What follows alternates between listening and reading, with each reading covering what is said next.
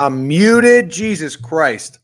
Sloppy start, but we're right on time. Right on time. I got back probably about 15 minutes ago from an appointment. I have my stupid work sweater on right here. I don't even know if this is a baseball color. It kind of looks Orioles-ish. I am so disgusted with myself. I see we've got fucking Johnny and Avery. Oh, that's cute. Johnny and Ave. Johnny and Ave. That's adorable. I'm going to bring them up in a second. Steak, you're in here nice and early. Are you ready to roll? We do have Greg potentially coming. Greg is on single dad duty this week, watching his little one. His wife had to go back to work. And let me tell you what I know from Greg is this. It's not off to a hot start. But I think that there is I would say a 40% chance we see Greg, probably a 10% chance we get him for more than half an hour. Oh, 1 second.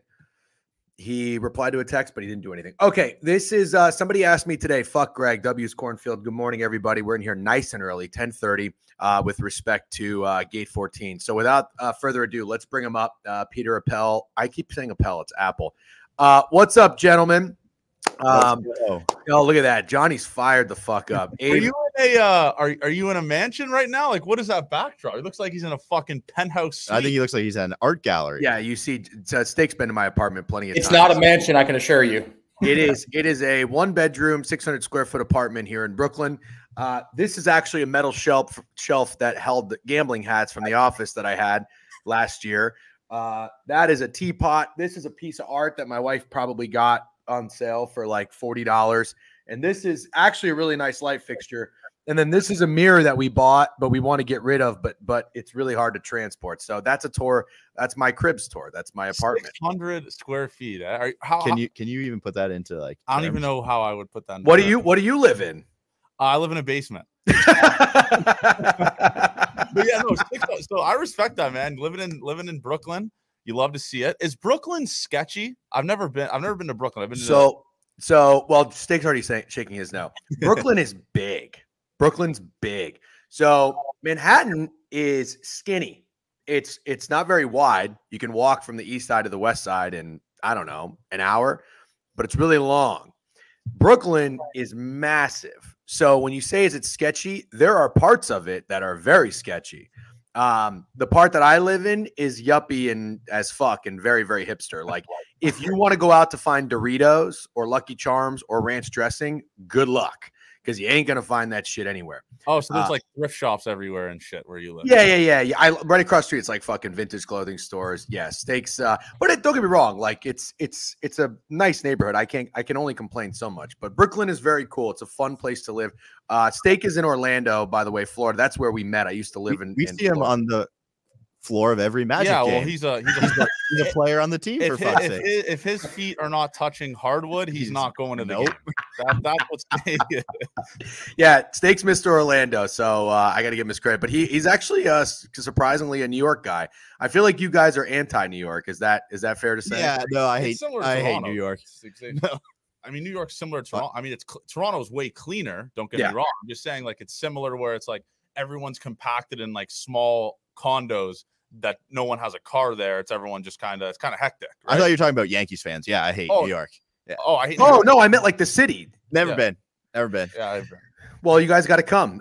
Steak and I, we did our first like baseball tour for content last year with Greg as well, and it was fun that we timed it up with you guys. We met in Cincinnati. That was fun. That was our first time in Cincinnati. I think Steak, did you like Cincinnati? Yeah, I really did. I kind of think Ohio might be a touch underrated. I know how insane that sounds, but Cleveland and Cincinnati, not that bad. We even died on that hill. We went to Bowling Green in Ohio University for MAC games this year, and you saw what we guys we do when we go out. We did that back-to-back nights in Ohio. 100. It was awesome. Yeah, Ohio's underrated. We get after it, man. That's our problem.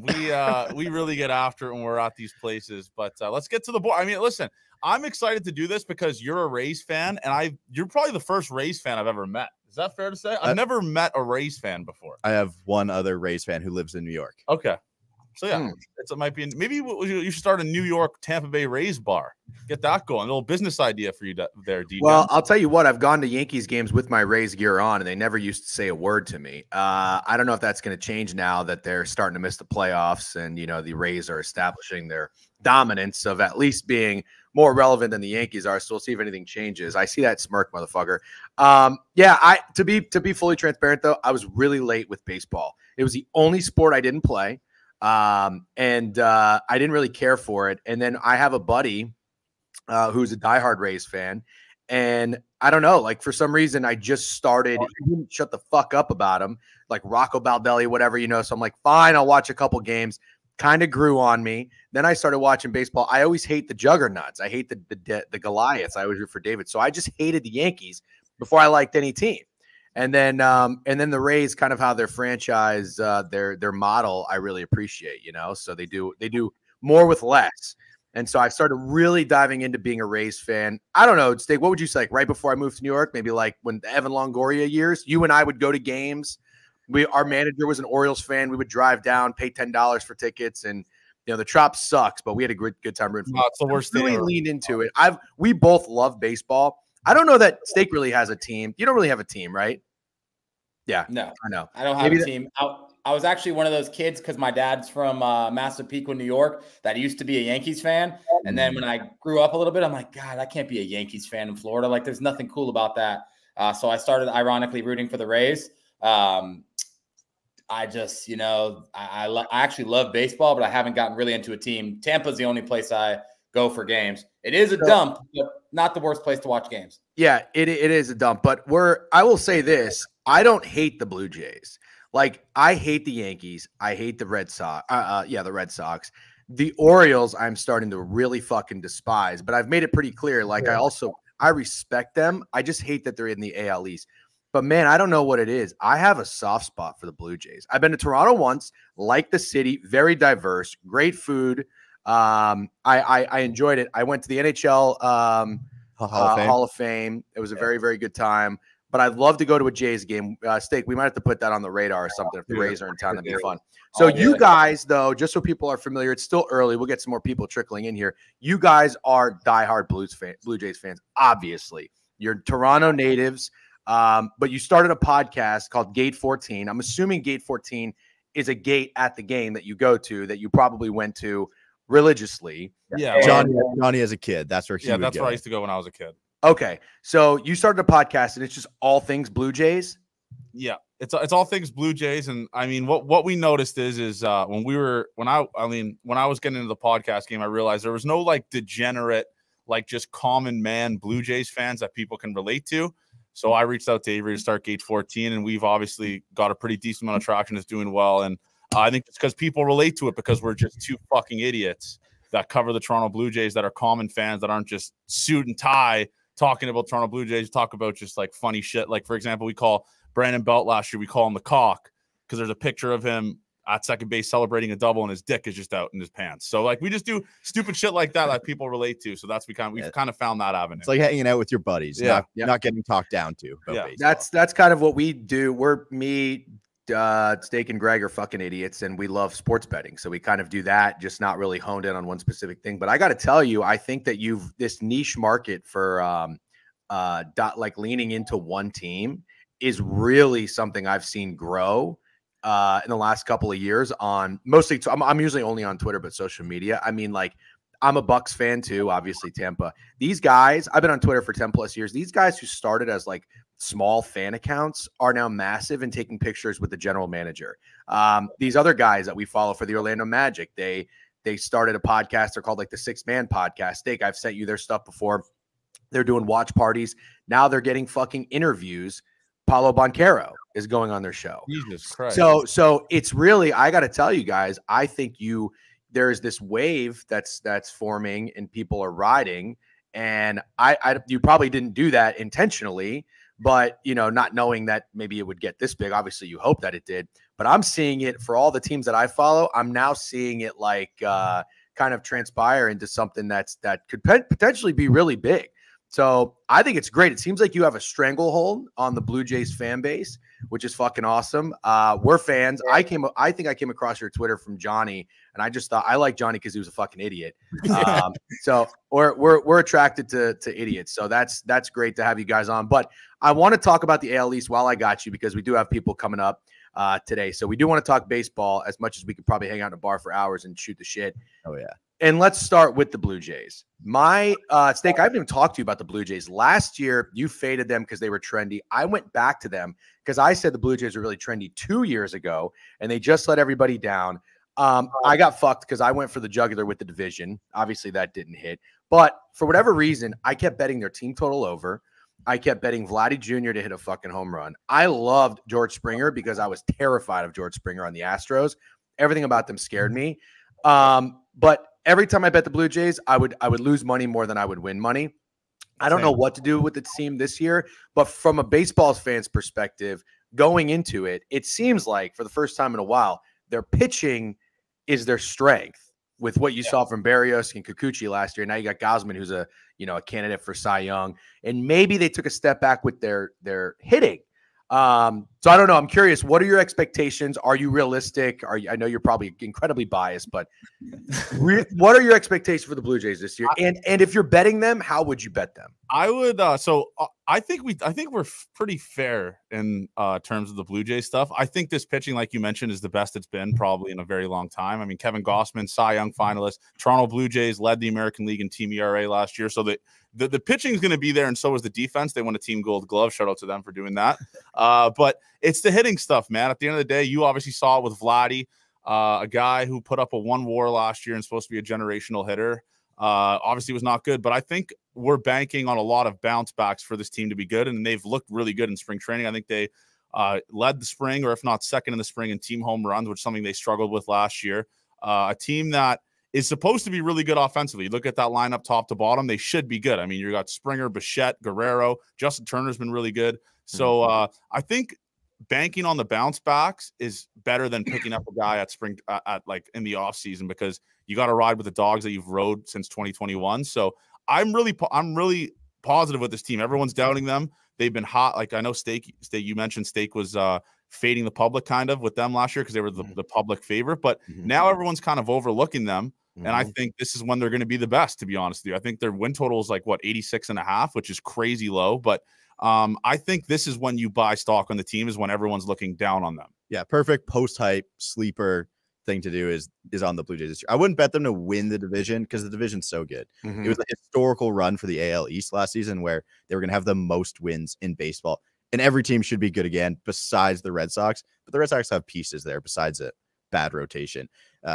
They didn't make the big splash of free agency. So all the fans hate the offseason. They think it was the worst offseason of all time. It's like, we have no superstar players. It's like, we have 4 of them at least. So betting on bounce backs is not as fun as a fan, but the front office knew what they were doing. So I think they're in a good spot. The AL East is going to be great again, but I'm really happy for some Yankees injuries to happen early, make things happen. The Rays seem to be retooling for not this year, the next year, maybe.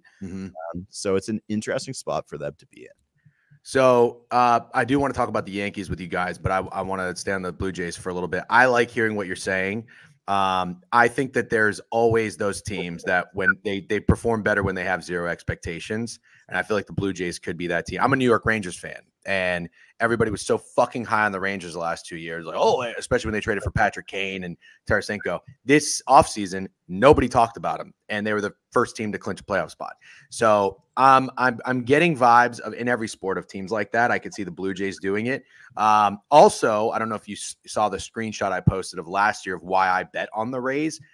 They didn't really do much to their lineup. That underperformed 2 years ago, the previous year. So I was like, well, clearly they see potential in this lineup. I'm going to trust them. Now, granted, the Blue Jays front office isn't as smart as the Rays front office, but I'm going to be that guy that goes back to backing the Blue Jays. I have Vladimir Guerrero over most home runs. That's kind of just a fun bet, but I want to attack some player props.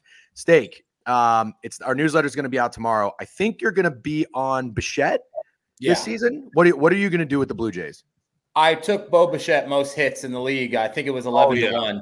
I don't know what you guys think about this or if you're going to hate it, but Vladdy really pissed me off last year, and I'm cool with backing the Blue Jays again, but I I'm not sure I'm cool with backing Vladdy again until I see a little bit out of him, because I'm just not 100% sure, man. I'm like, oh, this guy's going to be one of the best hitters in baseball. Like, this is his leap year. He's going to go insane. And I mean, yeah, he was just a letdown. Obviously, I understand betting him to hit a home run every game is stupid. We did it anyways. But I like Bo Bichette. I think I'm more comfortable backing him over Vladdy personally.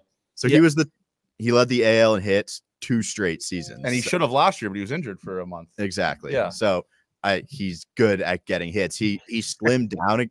He slimmed down again. So last year I thought he was bulking up to hit for more power, and then he just went out and hit 310 or whatever he did. So he just knows what type of hitter he is at this point. I don't think it's a bad play. I think he's sacrificing in the way that he lost a pretty decent amount of weight in the offseason, kind of is more lean now compared to last year. He's stealing more bases. We saw that in spring training. He was running all over the base pass, and he's such a good hitter. It's like, it's kind of impossible to not take his hits or back him leading the league in hits, because he's done it his entire career. I mean, back-to-back seasons leading the league in hits is bananas. Last year, I think he missed a month. He would have led the league in hits again last year. Would have been 3rd time in a row. This year, I think he stays healthy, and I think that's a really good bet, to be honest. I think he's easily one of the best pure hitters in baseball. His ability to hit the ball the other way. And the Vladdy thing, I did a big video, the deep dive into him. He went Bo Bichette mode, which is why he sucks. He made contact all over the zone. I think if you leave the bottom third of the zone out for Vladdy, he can hit all his damage is done at the top of the zone. So I think he knows that. The whole team-wide philosophy last season was make as much contact as possible, and they were the worst hitting team I've ever seen in my life. So I think they've scrapped that. Fuck it, let's hit pull side homers again, and I'm excited for it. Pull side homers again. Real quick, W Sub Bangs, owners box Sandy, appreciate you. Okay, so last thing about the Blue Jays, I want to talk Yankees. It's like, if you have anything else, feel free. I wanted to talk about the pitching. So I wanted to back not Manoah and not and not Gausman, but either Kikuchi or Berrios. When we went and watched them in Cincinnati, we watched 2 games. I think the first game was a walk-off fucking snooze fest. 1-0. Yeah, 1-0. Incredible, right? Grand home run. We're going to see one of the, should be on paper one of the best lineups with the Blue Jays and one of the most fun fucking teams of the league, flavors of the month in the Reds. And the first game we see is a 1-0 walk-off. Unbelievable. Hitter-friendly park in baseball, too. Yeah, right. You can't make it up. Although you guys went to Detroit and watched him get no hit. That was pretty we did do that. That was bad. But, and I'm not trying to bring that up, but I will say this. That's one of the biggest takeaways I had from watching them was Berrios had some nasty stuff. And it wasn't fluky. I think he was good throughout the majority of the season. So I wanted to bet on him in some way, shape, or form. I'm not going to go crazy and bet him to win the Cy Young, but do you think taking, I'm going to pull it up, but if I can find it, do you think taking him like maybe over Ks or over wins would be a play that you would co-sign? I'm leaning wins. So I did. Okay. I've done a video where I think his wins over his wins. It's 12. Where do you do these videos? Is it on your Twitter, by the way? 814. Yeah, we did Instagram or Twitter. We did one. I thought it was 10.5. No, it was 12.5. It was 12.5 wins for Jose Berrios, which is his total. And the good thing about Jose Berrios is, knock on wood, he's managed to make every single start the past 3 years. He's never missed a start. He's very durable. And that's something that you're looking for with over wins. And he also goes deep into baseball games. Jose Berrios, obviously, we have a relationship with Chris Bassett, and we talk about the staff on the team and all that. And Chris Bassett said Jose Berrios came into camp looking fucking insane because they obviously watch each other's bullpens. Jose Berrios is starting opening day. He's going to probably get the most starts on this team, who I think is going to be a good team. So Jose Berrios wins is where I'd probably lean because he wasn't averaging a strikeout an inning last year. So that would be a tough one to take the Ks. Yeah, I think it's wins, not strikeouts. Yeah. He does the thing where he gives up just rockets. He'll give up a ton of hard contact and puts the ball in play. Like that's where he's really good. He'll get the swing and miss on his slurve, but he's good pitch to contact pitcher as well. So I think wins is really good. He pitched horribly 2 years ago, and they won pretty much all of his starts. So interesting. Like okay. He had a 5 ERA, and they won like 15 of his 18 starts. It was an insane run he went on. He's at 11 wins on Bet Online, 175.5 strikeouts. Bassett is at 11.5 wins. Bassett led the AL in wins last year, I believe. Yeah. Wow.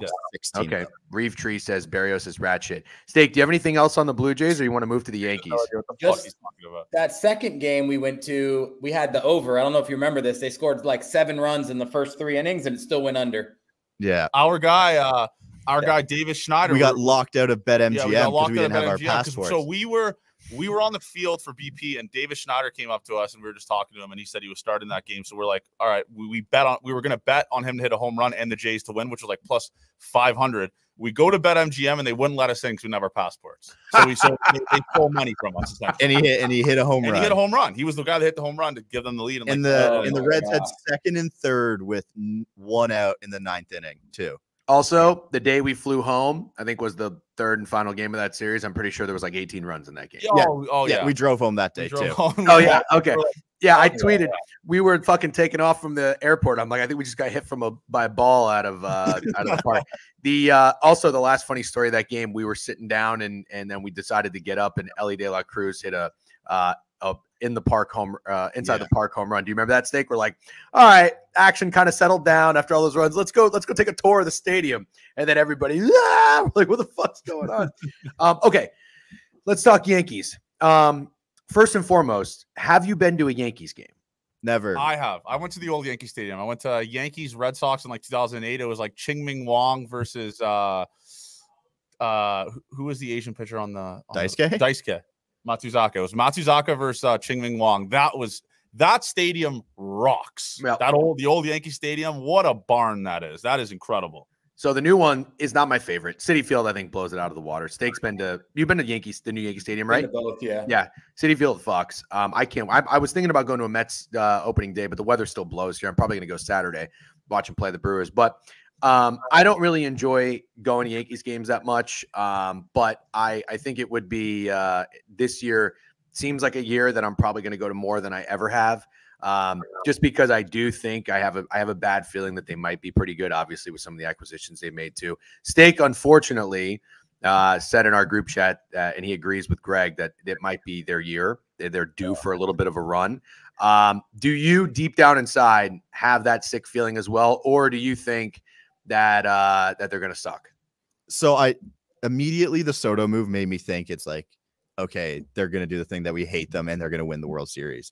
But every time one of their old guys gets injured and gets banged up, I start to feel a little bit better of them kind of being bad as well. The bottom half of the lineup is just bad. No, it's terrible. At the end of the day, they're relying on a pitching staff with Luis Gil as their 5 guy. I mean, Garrett Cole won't be pitching for 2 months, which is going to set them back a pretty decent amount, having other teams' big dogs have to face Nestor Cortez, who I think is terrible. I don't think Nestor Cortez is good.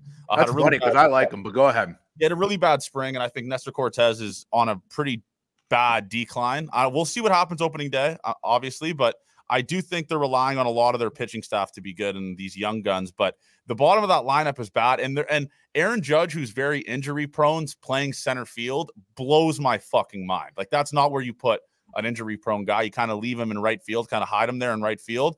I think Aaron Judge's body is going to, what's it called? Break. Yeah, essentially break. But they're one Aaron Judge injury away from being bad. They have no depth. They're going to have to play Trent Grisham in center field to replace him for the games that he misses. So they're relying on a lot of bounce backs, way more than the Jays. And DJ LeMahieu's hurt as well, I saw today. Yeah.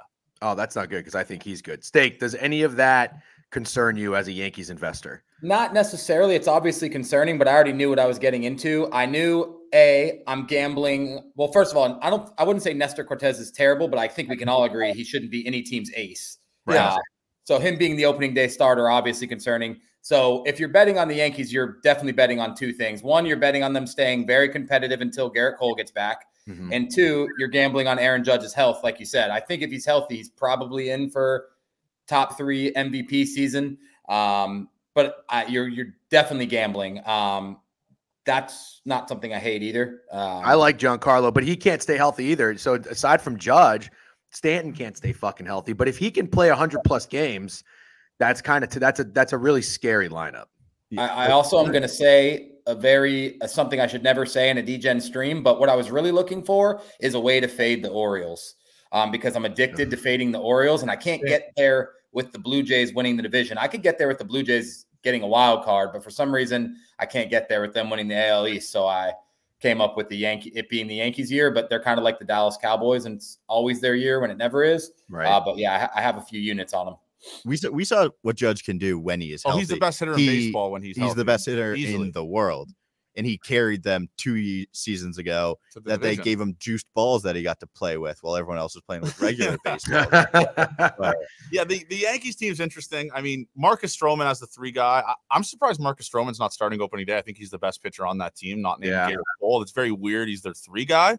But other than that, though, this team is either going to be really, really good like they were 2 years ago and go on like this kind of run that they had to start the season last year, or they're just going to be very, very bad and waste Juan Soto. And some of the moves they haven't made is what really surprised me, because you're clearly all in. You traded the farm for Juan Soto besides Spencer Jones. You didn't trade him, but they went all in for Juan Soto, and they're not signing pitching, which is what they needed. They didn't sign Blake Snell. They didn't sign Montgomery, who kind of went for kind of nothing to the Dodgers. They didn't sign him. They're relying on these young guys like Lewis Gill, who can't throw a strike to save his life, and Clark Schmidt, who's kind of a bullpen guy. So it's a very weird front office moves to go all in early with Juan Soto, but not really go all in and pick up these pitching staff pitchers like the Yankees have been doing forever. Pretty good point. And on that note, while we have a few minutes left, I would like to get your thoughts on the Orioles, because we might as well round out the AL East. We can spare the Rays talk. We're going to have plenty of that. And the Red Sox are kind of mad, in my opinion. But the Orioles, I think we can all unite and say they are our enemy. They're terrorists. They're a problem. They're a really big fucking problem. And I guess I'm with Steak. Like I can't do it. 2 years ago I was fading the Orioles left and right because they kept getting these lines. Like, to me, they looked so good, and they would beat these teams, and then they would play, and I would think they should be a minus 140 favorite, and the line's a pick 'em or something weird, and I'd be like, oh, I'm gonna fade them. And I learned my lesson. And then last year I didn't fade them. I probably saved myself about 20 units. They were like the most profitable team in baseball. Are you in this season outlook? I see Grayson Rodriguez as a trendy pick, as like a sleeper for Cy Young. Somebody commented on my tweet today that he was like 30-1 at one point. I think he's down to like 14-1. And then they got Corbin Burns. So do you think that we can see regression from the Orioles this season? Would you fade them? Or are you just terrified and accepting that they're going to be a problem for years to come? I'm accepting. I'm accepting it. I will say this, on their offensive front, they had the exact same offensive season as the Toronto Blue Jays last year, and they won 100 games. Like, they were the exact same offensive team.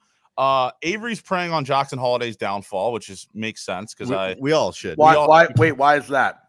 Because he's going to be baby. the best. Yeah, he's going to be the best hitter in the world, and I don't want to see him. Is he really? He's so good. The power might be the only problem, but he's polished for a guy coming out of high school. He's insane. He's fucking insane. He's an Epo baby. That's what they do. But this lineup is so good, and they have tons of prospects coming up. They have a catching prospect. What's his name, Avery? That young Sam Basallo. Sam Basallo, who is a freak. It's coming up for them. Catching, but isn't Rutschman a catcher? Yeah, he plays him first. But there's they'll probably move Rutschman to first and then have this kid catcher the opposite. But this team is going to be, I think this team's going to be good again. I don't know 100 wins.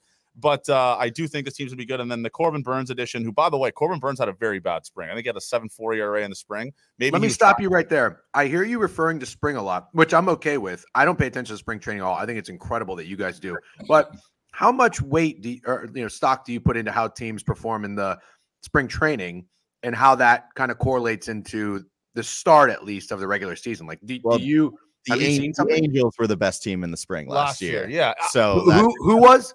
The Angels. Oh, okay. So that immediately should tell you no. But then it's the Dodgers and the Orioles were the best teams in the spring this season.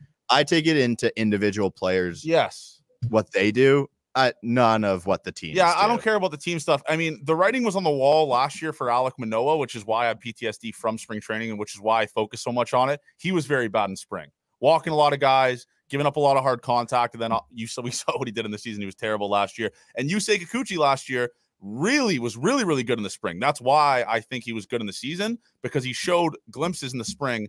I think he led spring training in strikeouts last year. He was really good and then was obviously piggybacked that into the season. So I majority of the time focus on individual players in the spring compared to just team stuff. And Corbin Burns gave up a lot of hard contact in the spring. Our guy, Ernie Clement, launched the ball off him in the spring. So it's kind of just, I take it with a grain of salt, obviously, but I am preying on Corbin Burns' downfall as well. So I like that. Yeah. I like the look on player performances more so than teams. That makes sense.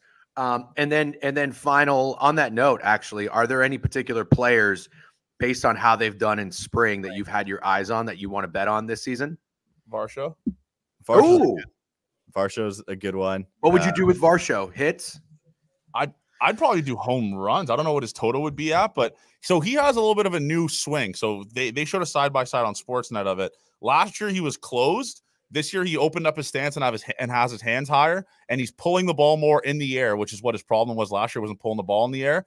And he's hitting for a lot more power. Obviously small sample size in the spring, but he looks way better. He's walking. He's stealing bases. I think Varsho is going to be a massive guy, and that's one of the best defensive outfielders in baseball last year. Had the highest DRS in all of baseball. So 20 and a half home runs is Varsho's line. That's he was bad last year, and he hit 20. Yeah, he was one of the worst hitters on the team last year, and he hit 20. So Wow. That's the number that I would probably be very comfortable putting a pretty decent amount on for Dalton Varsho. Awesome. Dudes, thank you so much. So Gate 14, last thing real quick, the podcast during baseball season, when is it coming out? Sunday night and Thursday morning. Well, whenever the series are done. Yeah. So I got it. Okay. So you do a recap of the series, and then you're going to be doing a stream. Is it every day? Usually we live stream the games because people like our reactions and we'll clip it and do stupid shit about us. So we live stream almost every single game with the people, and we'll just we do degenerate shit, like we bet on it and sweat it out with the community. So those have been pretty good, and yeah, it's fun. I'm so fired up to have baseball back, man. I can't keep pretending I know college basketball anymore. Yeah, it's tough. It's tough. I am too. I love the grind of baseball. I'm very excited. Thank you for making the time and coming on. Love the shit you guys do. Good luck this season, and down with the Orioles. Easy, boys. Sir. All right, take it easy. Good shit. We've got a pack lobby here. Let's bring Greg up and give a little intro. Greg, you know who Gino from Bet Openly is? Yeah. You kind of look like him right now. Oh, I take that as a compliment. You kind of California West Coast. All right. We don't have much time to spare. I don't know that I've ever had 4 screens up here before. We have Jovan ready to rock and roll. We just did AL East talk with Blue Jays, obviously with the Blue Jays guys, some Yankees shitting, and then some Orioles conversation. I thought it was pretty good. With Jovan, I want to talk Rays. Let's just get it out of the way, Greg. But yeah, hold on. We have 30 minutes, so let's not try to tail off too much into you and I bickering about them. And I also want us to pitch some of our plays, see what he thinks, and then get some of his best bets. Jovan, good morning. Thank you for joining us. Much appreciated. Of course. What's up? How are you feeling after weekend in Vegas for March Madness? Have you shaken it off? Yeah, I've shaken it off. It was cool because we were there and kind of just sitting in the theater at the Fontainebleau, however you say it. But Fontainebleau. Setup was cool. So we weren't doing all that much until after. So yeah, I'm a little banged up, but not too much. Nice. Well, you did a baseball space yesterday. I tuned in for about 30 minutes of it. And actually what I want to start with before we talk Rays is I don't know that you were talking so much about the Mets, but you were talking about Pete Alonso. So I wanted to talk to you about the Mets because I believe we, Snake and Greg, are all kind of aligned in wanting to invest on the Mets this year. I haven't pressed any buttons yet. I don't know if you guys have, but I believe with the Mets team total over wins, 80.5. I tweeted a while ago when I was just doing some casual baseball research. I saw that Pete Alonso was in a contract year, and he's just kind of a guy that I'm willing to square up with. Because how he's taking the home run derby seriously and everything like that. And so I put it to Twitter. I asked, what's the best way to invest with Pete Alonso? And I think you or maybe Pete said RBIs. So I have him plus 850, most RBIs. But I'm just curious in general. And if you don't have too many thoughts on the team, that's fine. But how do you feel about the Mets this year? Because I like a team that kind of in a way has no expectations on them. Also, I'm a little bit scared. I talked to Hazen about this yesterday. They are potential sellers at the deadline if shit's not going well early. So that is probably the biggest red flag. But would you agree or disagree with backing the Mets this season? I agree with backing their lineup because up and down, their lineup is, I think, a little better than people give it credit for, partially because some guys have been hurt and obviously they've been selling a little bit at the deadline the last couple of years too. But if they have like a healthy Nimmo, Lindor, Pete Alonso, they just got JD Martinez, which is probably going to be hitting behind Pete Alonso too. And then you got Francisco Alvarez, who I think you may be a little familiar with, who's coming on and going to be hitting. Like, that lineup is better than a lot of people give it credit for. So like, I think they're at the very least going to score. I definitely have some questions about their rotation because Kodai Senga is starting the season off pretty injured, and I don't know if he's really going to be back this season at all. And after that, it gets kind of dark. So like, it's a tricky situation investing in them as a team, but I think you're in the right spot. Like Pete Alonso, I think is going to have a massive year. I think that team is going to score. They'll definitely be like a in-season over target for me. Okay, I like that. State, Greg, any other players on the Mets that you were thinking about targeting? Not really. Steak, you want to go first? I was thinking about targeting the Mets as a team. Obviously, the pitching concerns me, but I do think the lineup's underrated. And I like Pete Alonso. I sprinkled him NL MVP. I sprinkled him most home runs. And after hearing what you said about RBIs, I might as well sprinkle that too. Yeah. Especially because if the lineup is going to be better, I mean, I'm a Nimmo guy. I know off the field he might be a piece of shit. I don't really get too involved with it, but just going to Mets games, like he's always kind of a dog. Alvarez, like you mentioned, I don't know that really benefits Alonso in terms of getting a base runner in, but if you like their lineup to improve and you like their best hitter, I do think that kind of all correlates into taking Pete to have some RBIs. So, all right, I'm good on that. So tell me about the Rays this year. I feel like I'm not as high on them as I was last year. I don't know that I'm going to be putting any money on them. But I do know I read a VSiN guy who faded them last year, who Greg got a little caught up in that article. Yeah, he faded him last year. He's going to be betting on him, so I believe. As bad as me. Yep, I believe Pete said when we'll hear from him at 11:30, he's going to be betting on him. I'm not as optimistic on the Rays' outlook this year. I think the early injuries are already concerning me a bit. But I do have a wager punched in. That's Randy, AL MVP. It's definitely being a full-fledged fanboy, but I do think this is going to be a Yandy and Randy. So not going to say it, but I think we're going to see them do phenomenal, especially with a lot of young guys in there. Also, I was looking at Junior Caminero, Rookie of the Year at 9-1. Go ahead, Greg, give your finger up. No, so I was going to say before you got into the Rays thing, I'm waving the white flag on being a Rays hater. Wow. So I want to get a Rays guy to back with you guys, and that was one of the ones I had circled was him at Rookie of the Year. Okay, and I wanted to bet on Josh Lau over home runs, but he's hurt to start the year, so I think I'm going to stay away. So, Jovan, as a fellow Rays fan and someone who knows much more about baseball than I do, are you high, low, or neutral on the Rays this year? I'm pretty high on the Rays this year. Oh, okay. It's more relative to expectations. Like, I don't think they're going to be better than last year, but like coming into this year, I don't think anybody thinks they're going to be that good. It's kind of the repeat of the same song and dance that we do every single season. They lose a bunch of guys, Glasnow, main name, and people think, how the hell are they going to replace that? Especially now that they have a full rotation pretty much on the IL to start the season. And I guess like Rasmussen, maybe the only one, Springs too, I guess you could say, that has any chance of coming back this season. So yeah, I definitely have my questions about like the depth of the pitching staff. There's a couple more injuries. I would be a little concerned, but Eflin is going to do Eflin things. I think he's going to have the same type of year that he had last year. Really, really good. I'm a huge Aaron Savali guy this year. I think he's going to be like, I talked about this a little bit. There's like the one pitcher that makes a massive step for the Rays every year and just pops up out of nowhere with crazy numbers. I think it's Savali this year after a whole off season. People think they overpaid a little bit in that trade, and like usually that turns out pretty well for the Rays. And if they're doing that, investing that much in them, trading away a massive asset they've wanted to hang on to for a while, they see something.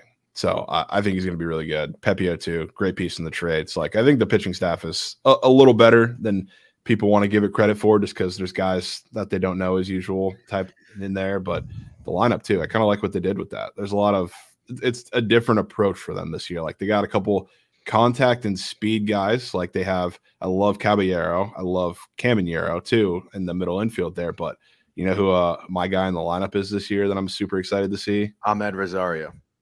Yes, but love him. It's kind of weird for them because I mean, I guess same thing for Caminero. It's kind of a log jam at shortstop. So fair. It's a little weird. Brandon Lau.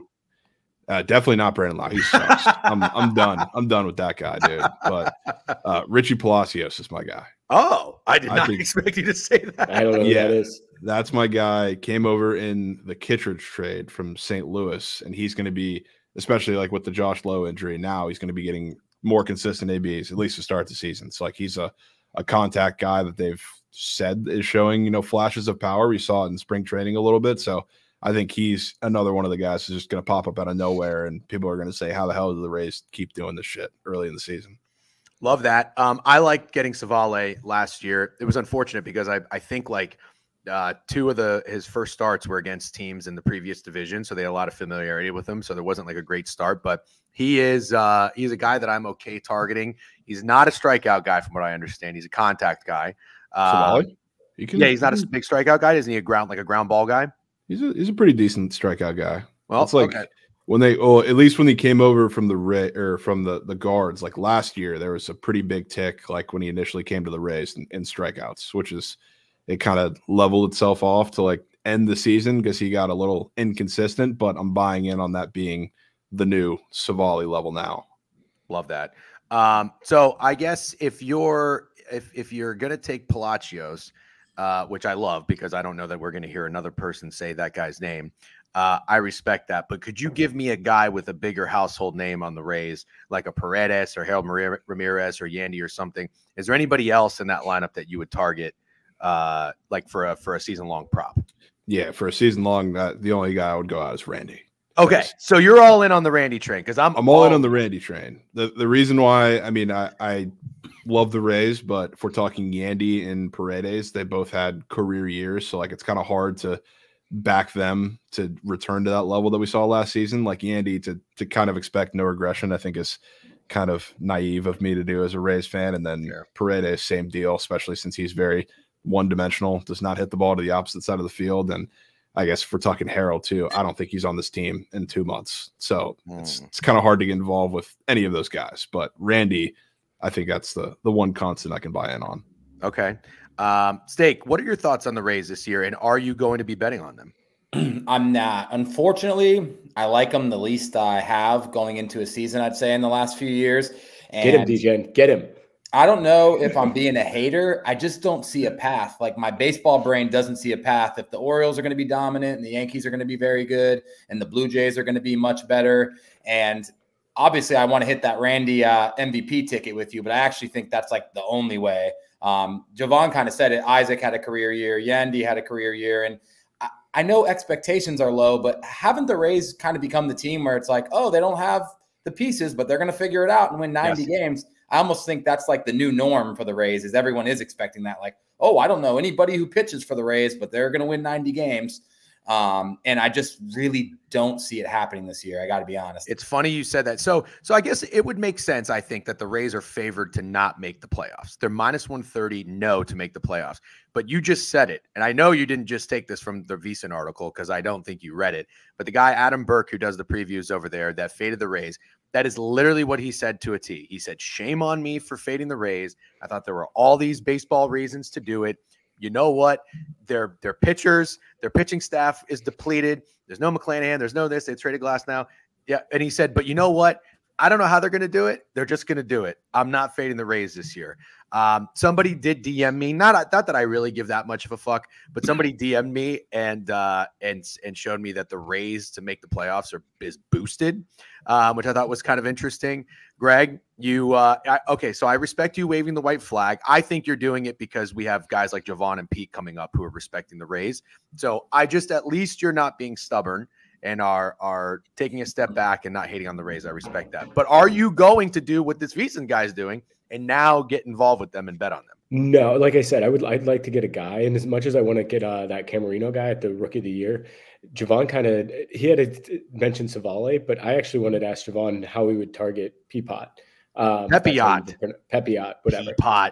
Peapot, Pepiot, whatever. Sound a little cultured. How you would target him, because he is a guy that, like you said, the Rays have a way of finding these guys and just turning somebody who's, I don't want to say mediocre, but like a tier above mediocre into superstars. They just seem to do it frequently. And he's the guy that I think they actually do this year because there's not much about him. So how would I target him? I don't know if there's a way to target Pepio. That's kind of the thing. Really? Yeah, I mean, like if you had a Cy Young? strikeout line for the season, like that's probably all it would take. My one like concern about Pepio is he's never had like a significant log of innings like in any season of his career. It's like the Rays are frankly probably going to need him to do that, and I obviously don't want to see the guy get injured, but the way that the Rays are going to use him kind of screams that he's going to burn out towards the end of the season, which, I mean, I think he's going to be fantastic when he does pitch, but I'm a little worried about seeing him for 162. Got it. So maybe pivot to Savale. Yeah, Savale's definitely my guy this year. And you like Eflin to just continue to be the horse. Yeah, I mean, I think Eflin definitely the horse of their rotation and the guy that's going to give him the most consistency. So, like, I think that's what the rotation is built on at this point. So, like, he's going to do what he did last year. But Eflin or Savale, big step up. My buddy, who's a Rays fan, said this season our bullpen is so good that if we have a lead going into the 6th inning, we should not lose a game. And yeah, you have an interesting look on your face. And then Hazen pointed out that we got this Matan guy from the Astros, who apparently is pretty elite. So I think Fairbanks and most of the bullpen's pretty healthy. So that's a reason for optimism. I think this is definitely probably the worst bullpen they've had in a couple of years. Well, why would he be so confident in their bullpen going into this year? I mean, it's just good every year. I mean, they kind of figured out with these guys, but in terms of like the actual bullpen that they've put together, I think out of like the last couple of years, it's definitely the worst. Interesting. Do you not like the setup guys? I mean, other than I guess like I like Matone, I like Fairbanks, Jason Adam. If he comes back healthy, that would be great. But like other than that, like they don't have fantastic pieces. Like they have Davinsky, who sucks, and maybe they figure out something with him, but he was bad for a majority of the year. It started to get better towards the end. Like Garrett Clevenger is super inconsistent. It's like they don't have the same level of guys the past couple years. Well, I'm going to have to push back on him with that. So I'm happy to hear you say it. All right. I want to talk to you about the Reds. One more thing on the Rays. And this is just cute. This is fun. But I saw this was actually going to be how I waved the white flag. But FanDuel has, I think this will be awesome for opening day, but you can bet first player on a team to hit a home run. So Randy's on there plus 420. He's the leader. But Jovan, your guy, Richie Palacios, is 32-1. So I might just sprinkle a little bit on that. Just for I think that'd be a fun bet to have on opening day for a couple of guys. That would be hilarious. I mean, he's not a home run guy, I'll tell you that. Oh, okay. So that's why clearly, you get me all hyped up. But for the Rays though, like I saw those bets because I was actually looking at those for the Reds, and it's never the obvious guy for the Rays. It's always somebody random. So I'm going back to the well with Jose Siri. I'll be back him in some way, shape, or form. Give me Siri season again to repeat. All right. So we all love the Reds. Quick call real quick. I'm gonna okay. Go ahead. You were the Reds whisperer last year. I give you credit for that. You put your nuts on the table or meat on table, as they say. But the Reds make the playoffs. Came pretty fucking close. I think it got to, I don't know if they ever got to a minus price, but we went and saw them. They put up a big dud for us, unfortunately, but started to love the team. And I am now seeing, not saying it's trendy or anything, but I'm not seeing as much Reds love going into this year as I expected. Steak, I think you might be fading the Reds this year on their under win total. I don't know if you are, you considered it, or maybe it was Greg. But I am curious what your thoughts are on the Reds going into this year. Are you going to double down on them, or do you think they have some regression, Jovan? So I bet on them again this year. Took their over win total. Definitely took that prior to, like, their whole team is hurt now coming into the season, which is kind of not great, but I'm holding strong. Definitely going to look at reinvesting, I guess, today, because I got to do that today. But yeah, it's a scary situation, but I love a lot of the guys. Like if you're talking about, I think you were a pretty big Spencer Steer fan, right? Oh. Like I love Matt McClain, who's now hurt, probably going to be out for all of the season, if not most of it. I think Ellie's going to take a pretty big step up. Christian Encarnacion Strand is going to take a pretty big step up, but Spencer Steer is definitely the guy that I'm looking at to have a massive year, and I think the pitching staff's going to be fun too. Like the difference with the Reds a little bit this season. I don't know how tapped in you were to their little run, but it was abysmal watching their bullpen come in towards the end of games. They blew it every single time. They were gassed towards the end of the year, a lot of innings. It's honestly the strength of their team at this point coming into this season. They made a lot of ads. Like I love that, but it's definitely tough dealing with all the injuries coming into the season. Well, that is unfortunate. Steak, are you getting to the press the button? No, that might have been Greg. I'm 100% not fading the Reds. I don't think I'm pressing the button on them. Obviously, like Jovan said, a lot of injuries. I'm curious, and I want to know if this is just me.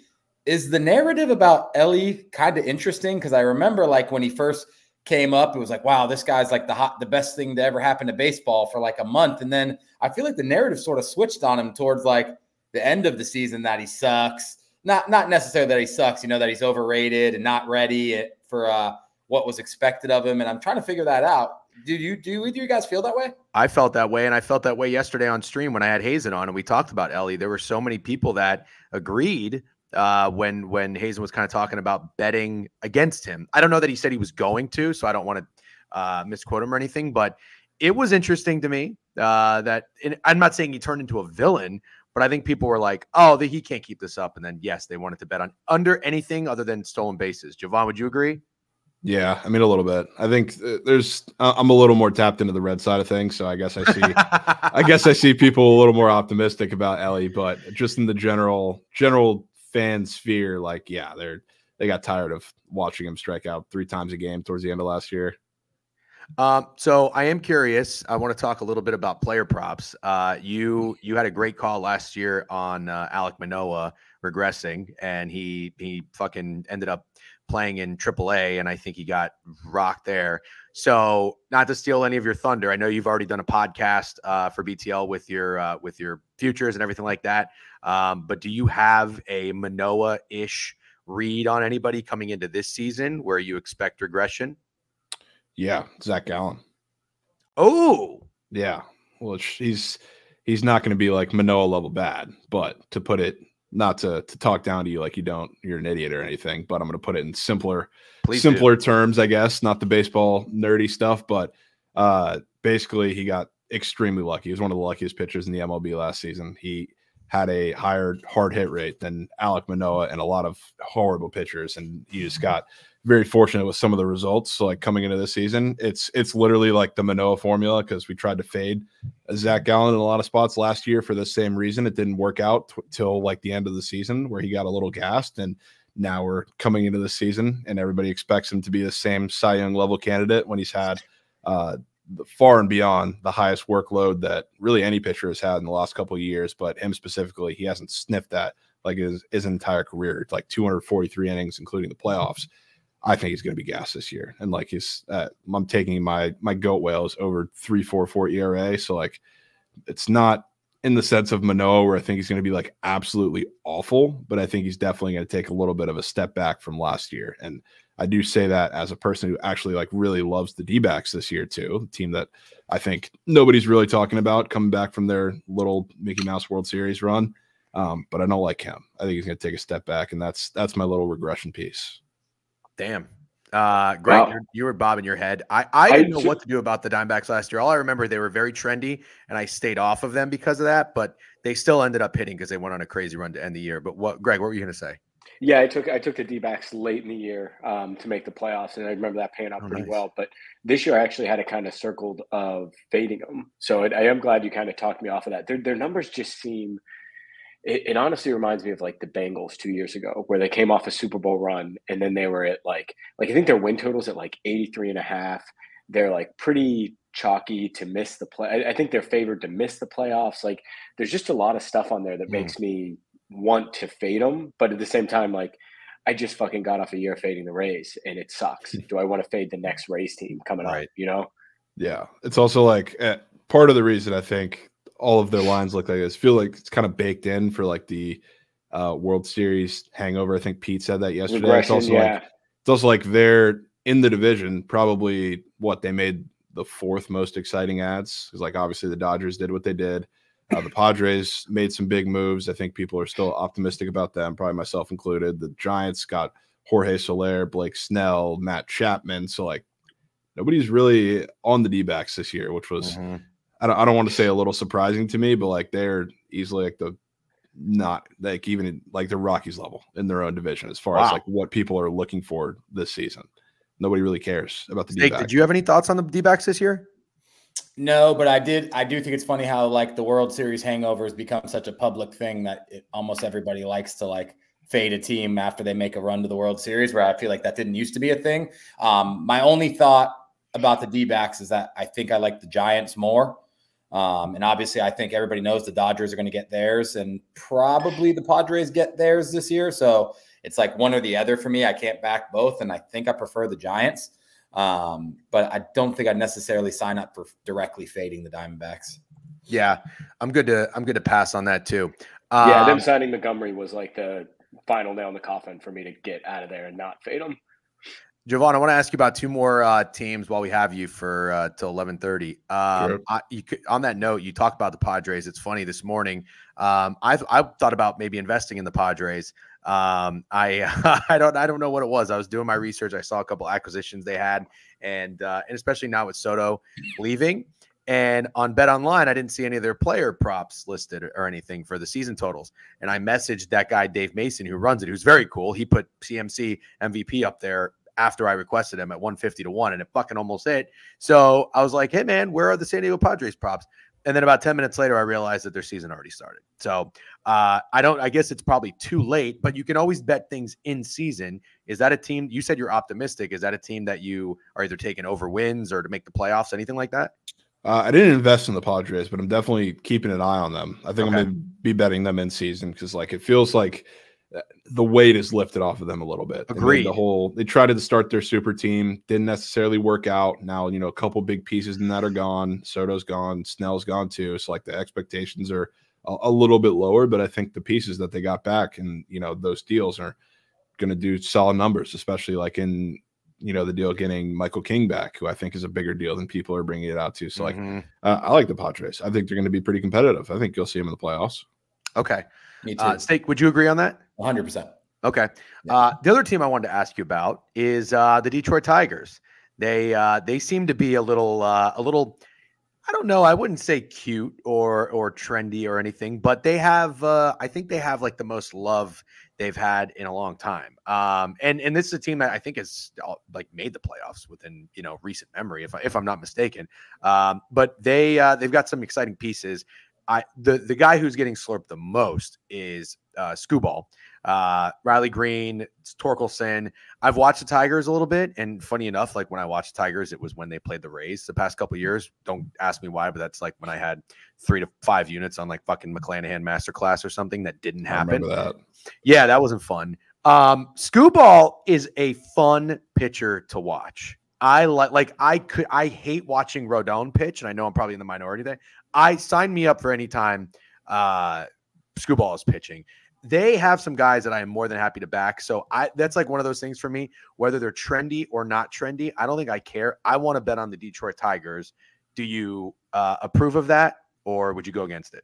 No, I approve. That's my favorite win total is the Tigers. And the number one favorite win total of yours is the Detroit Tigers. Favorite is the Tigers. And like I would love if they weren't, super court, but they give me very much like D-backs vibes from last year. And I was scared of the same thing. So like the thing about the Tigers that I love about them, like obviously they have really good bullpen, which keeps them in every single game. They have a lot of young pieces that you're expecting to take big steps like Torque did towards the end of last year. You can hope Riley Green can do the same. They got guys like Colt Keith coming up that's going to give like a boost to the lineup. So like they have all the pieces around them. Definitely helps too that they play in a division that involves a lot of teams who frankly can't hit, or if we're talking like the bottom of the division with, the Royals, it can't pitch either. So like I think even though you're not playing your division nearly as much as you are in past years, I think they're going to compete. I think that division is really just a crapshoot of who gets hot at the right time towards the end of the season, and I think they're going to be really good. Steak, you're bobbing your head like a motherfucker. Well, I like Skubal to win the Cy Young.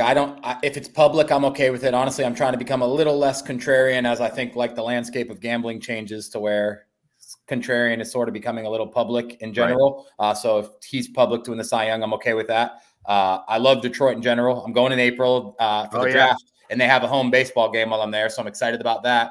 And I agree, I guess, when Jovan said they're corp, I guess they are, but are they as corp as the Royals? Because I'm sort of comparing them to the Royals, two teams that sort of sucked last year but made strides, star players that I think you're like expecting better years out of both teams.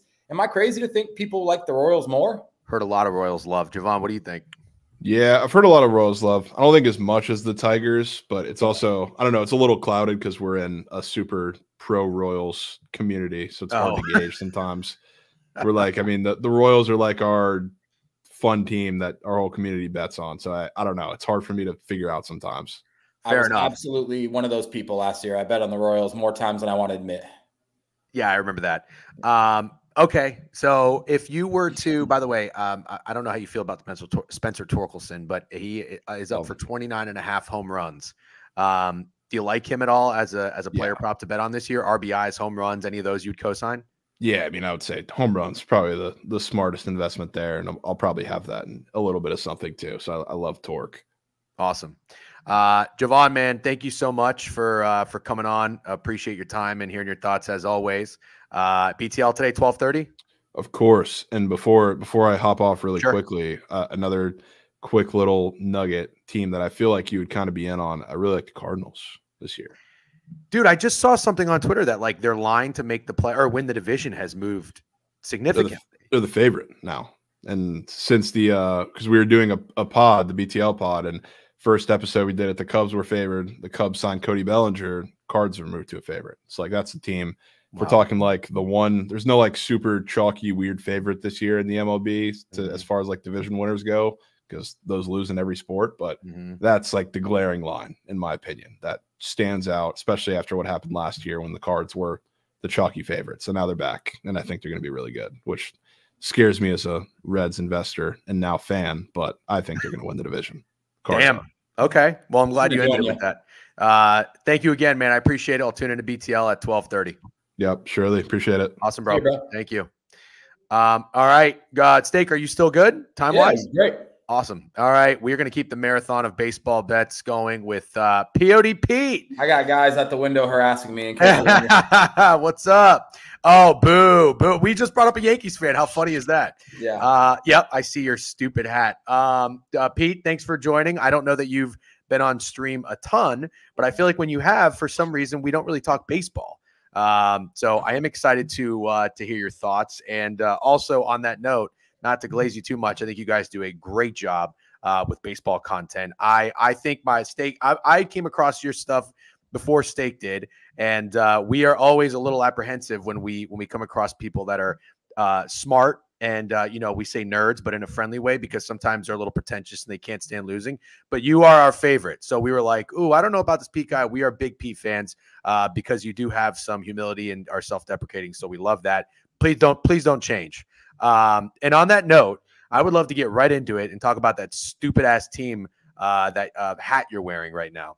The Yankees are a team that I despise, but I've come around and I've told you I've hated them less. You don't like the Yankees? Shut up. I had no idea. I've hated them less. But this year, the guy, Steak and Greg, who Greg is on a corp call, he'll be back up in a second. I posted a screenshot of our group chat. They are telling me they think it's the Yankees' year. And I really, really hope they're wrong. And I am curious as a fan and as a oh, Jesus Christ, that is disgusting. I did that for you, have Pete. that? That's for you, Pete. You have that? No, I think I have every team's jersey. Oh, okay. Well, then that makes it, that's fine. Big jersey guy. Where do you stand on the Yankees? And I'm sorry if you've talked about them at nauseum, but I don't know what your thoughts are. And I'm sure our following would love to hear it. I mean, I've talked about every team at nauseum. I think at this point we've done so much work. But yeah, the Yankees, like, I don't think it's their year personally. I'm on the Astros. I think it's their year. I think the Astros are crowned the World Series champions over the Braves, over the Dodgers, over the Phillies in the National League. I think they're going to win 100 games. I bet they're over 91.5 wins. It moved up to 92.5. I would still bet that as well. I think they're going to go crazy. I also prefer the Orioles in the AL East to the Yankees, and I bet the Rays to win the division in the American League East. So my money is not anywhere near the Yankees except one bet that you might think is square, but I saw value in it, and that is Aaron Judge to lead the league in home runs. And now you hear that, and it's like, oh, duh, Peter, duh. Well, after he hit 62, he was about plus 150 to plus 200, depending on the book, the following year. Then he gets hurt, right? And he still hits 39 home runs in just over 100 games. He is, by every metric, you can have your bias, you can say whatever you want. By every metric, he is not only the best power hitter in Major League Baseball, by a decent margin, he's one of the greatest power hitters to ever step on the baseball field.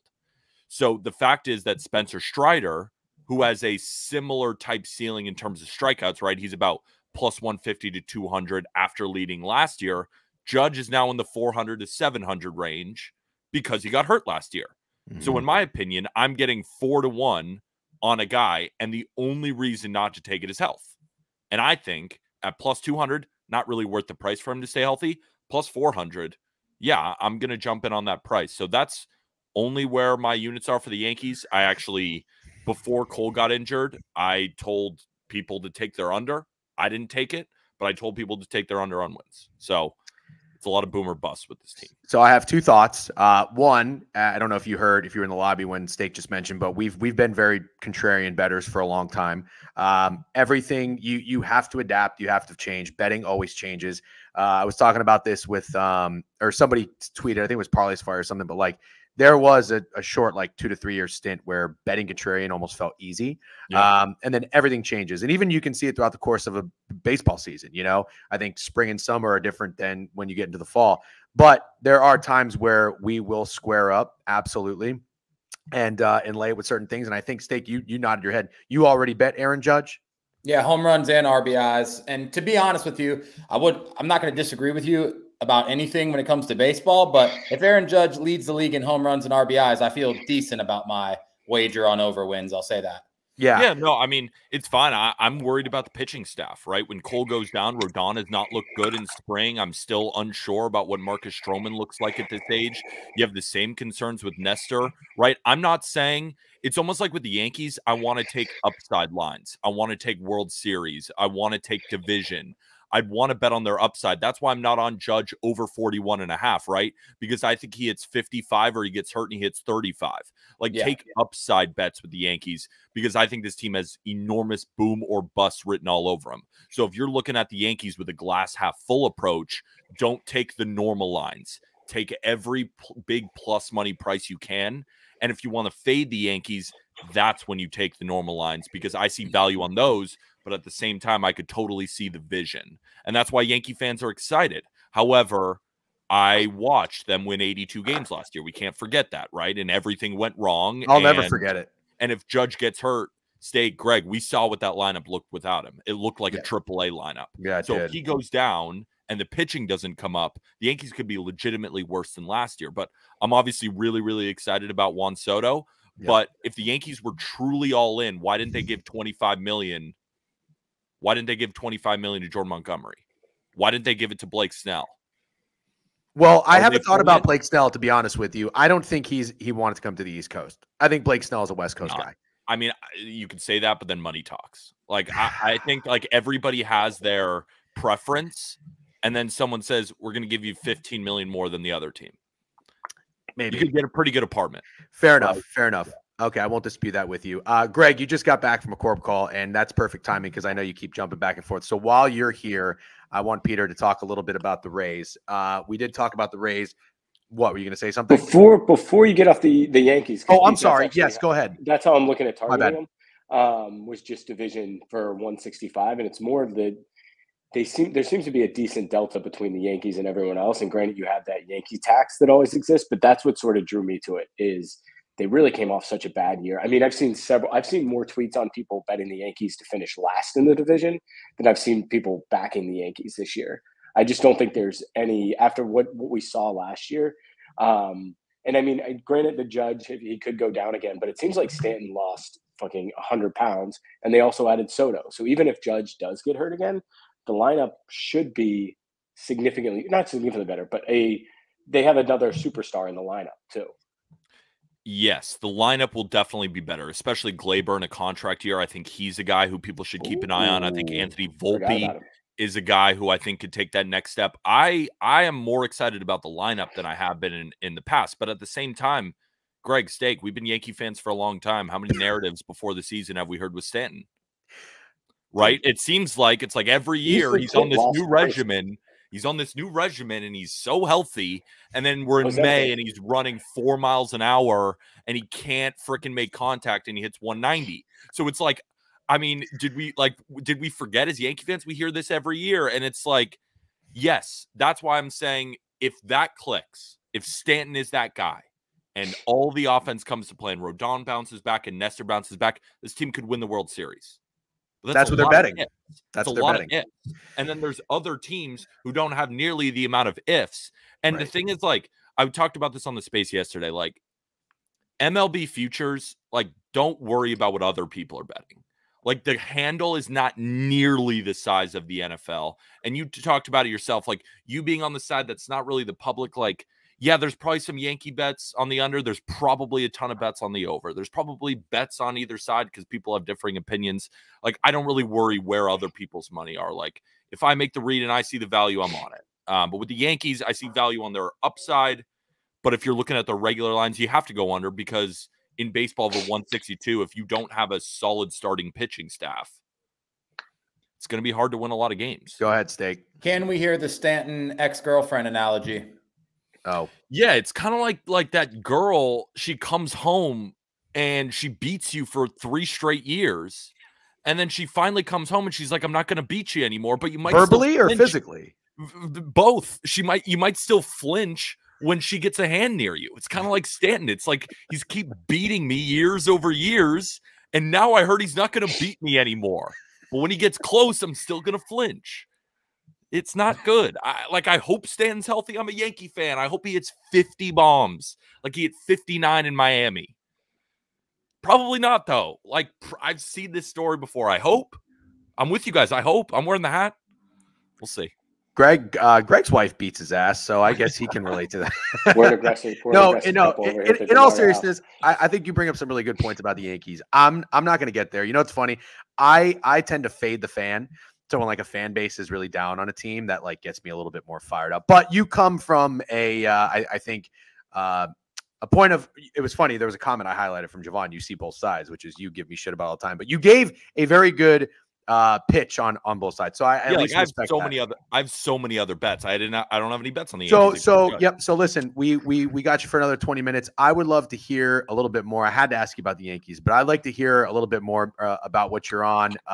And because we had Jovan and we had a couple other guys and we've asked them about our bets and our teams. So I don't want to be too super redundant. Give me like a team that you're highest on and a team that you're lowest on. We'll start with the lowest. Did you guys hear I have the biggest bet of my life this offseason? I did. Yes. You're on the Miami Marlins under. Yes. So here's how it started. So my co-host, Arm Layton, is a huge Miami Marlins fan. He grew up in South Florida. He's been following the team. He had podcasts before he started the baseball company following the Marlins. So he has friends in the organization, and he was just bitching about how the direction of the organization is going. He was like, we're going to stink. We're going to do all this. And I was like, let me look into it. So what I found is the Miami Marlins, when they won 69 games back in 22, were on the wrong side of one-run luck. And one-run luck kind of in baseball, right, in the NFL, right, one-score games, possessions, right? You guys might fade that in the NFL. Excuse me. It's the same thing in MLB, right? Those tend to often flip. So the Marlins won 84 games last year, but they had the 7th best record in one-run games in the history of Major League Baseball, tying the 1909 White Sox. And I averaged all of them and saw what they did the next season. Those teams, on average, lost 8 more games the next season. So I was like, Then I look at their roster and I think to myself, well, they lost Sandy, who gave them 184 innings last year. He was the unanimous Cy Young in 22, right? He's out for the entire season. And there's some teams that do well in one-run games because they have an electric bullpen. The Marlins were not that case. I remember I was on Cardinals money line. The Marlins bunted with runners on first and second, and they overthrew them, and the Marlins just scored and won. Like, the Marlins do not have a great bullpen, so it makes no sense that they would have one-run luck. It was simply luck. So then I look at the roster, and I'm looking at Yuri Perez as their number 2 starter, who's a young guy without that many innings. Now he's hurt to start the year. Braxton Garrett, a guy who kind of came out of nowhere. Now, these guys were all healthy when I made this bet. Braxton Garrett has now gone down with a shoulder issue. They do not have the same starting pitching depth. They remember Jorge Soler's on the Giants now. He was the only guy to hit 30-plus home runs for them last year. So they have lost key pieces. They're also a terrible organization. They got their GM who finally got them to the playoffs. Guess what they did? They fired her the next year. Their hitting coach. Weird. All the hitting coach, like the hitting coach, Brent Brown, the Marlins were heads over heels. Like, finally, we got a great hitting coach. Guess where he's at now? Seattle. They fired him too. They are an inept organization who doesn't know what they're doing. And they brought in a new GM where his direction is, I have to see what this team is. There's a reason they were not active at all. They know doom is coming. So I bet under 78.5, and I hammered the shit out of it. And now it's down to 77.5, 76.5 because of these starting pitching injuries. I made the line 74.5. And I think you can now argue it's more closer to 73, 72. I think this team could bottom out. I think this team is going to be one of the worst in all of baseball. Pretty good sell job. It's hard to yeah, I wrote it down. I saw you doing something over there. Steak, any thoughts on the Marlins? I had 0 thoughts on the Marlins coming to this year. Fat Girl side kind of brought up a good point because obviously I'm a Vikings fan. That perfectly describes the Vikings 2 years ago, winning all those one-possession games. They won 13 games. Very lucky. Everyone knew. It's as if the Vikings then fired Kevin O'Connell and traded Justin Jefferson and then all that kind of stuff. Like that's the comparison where it's like, wait a minute, they got rid of everything that worked. Yeah, and they were lucky. Good luck. Are you on anything, Steak, Marlins related? I am not. No. Greg, do you have any thoughts on the Marlins? This. I'm on their under now. Did you hear Pete? I'm on their under now. So, Pete, I'm just looking at their player props for the season. There's 2 names that do stand out to me. Josh Bell, who they got from the Nationals. Yeah, he's not very good. Well, I was wondering in a weird way. I mean, if this is a guy, if this team's not really going to give a fuck, I was trying to attack somebody like, who do you think might not give a fuck? Luis Ariz is a guy, and Jazz Chisholm are guys I can't bet against. But I didn't know Jake Berger, was he on the White Sox? Yeah, they got him over the trade deadline.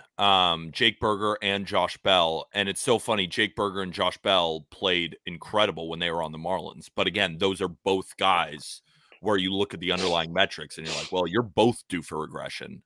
So it's like, all right, if the only good things that they added are now due for regression, like, good luck. But no, I wouldn't target any Marlins props. Just take the team. Okay. Take the team because there's also another element.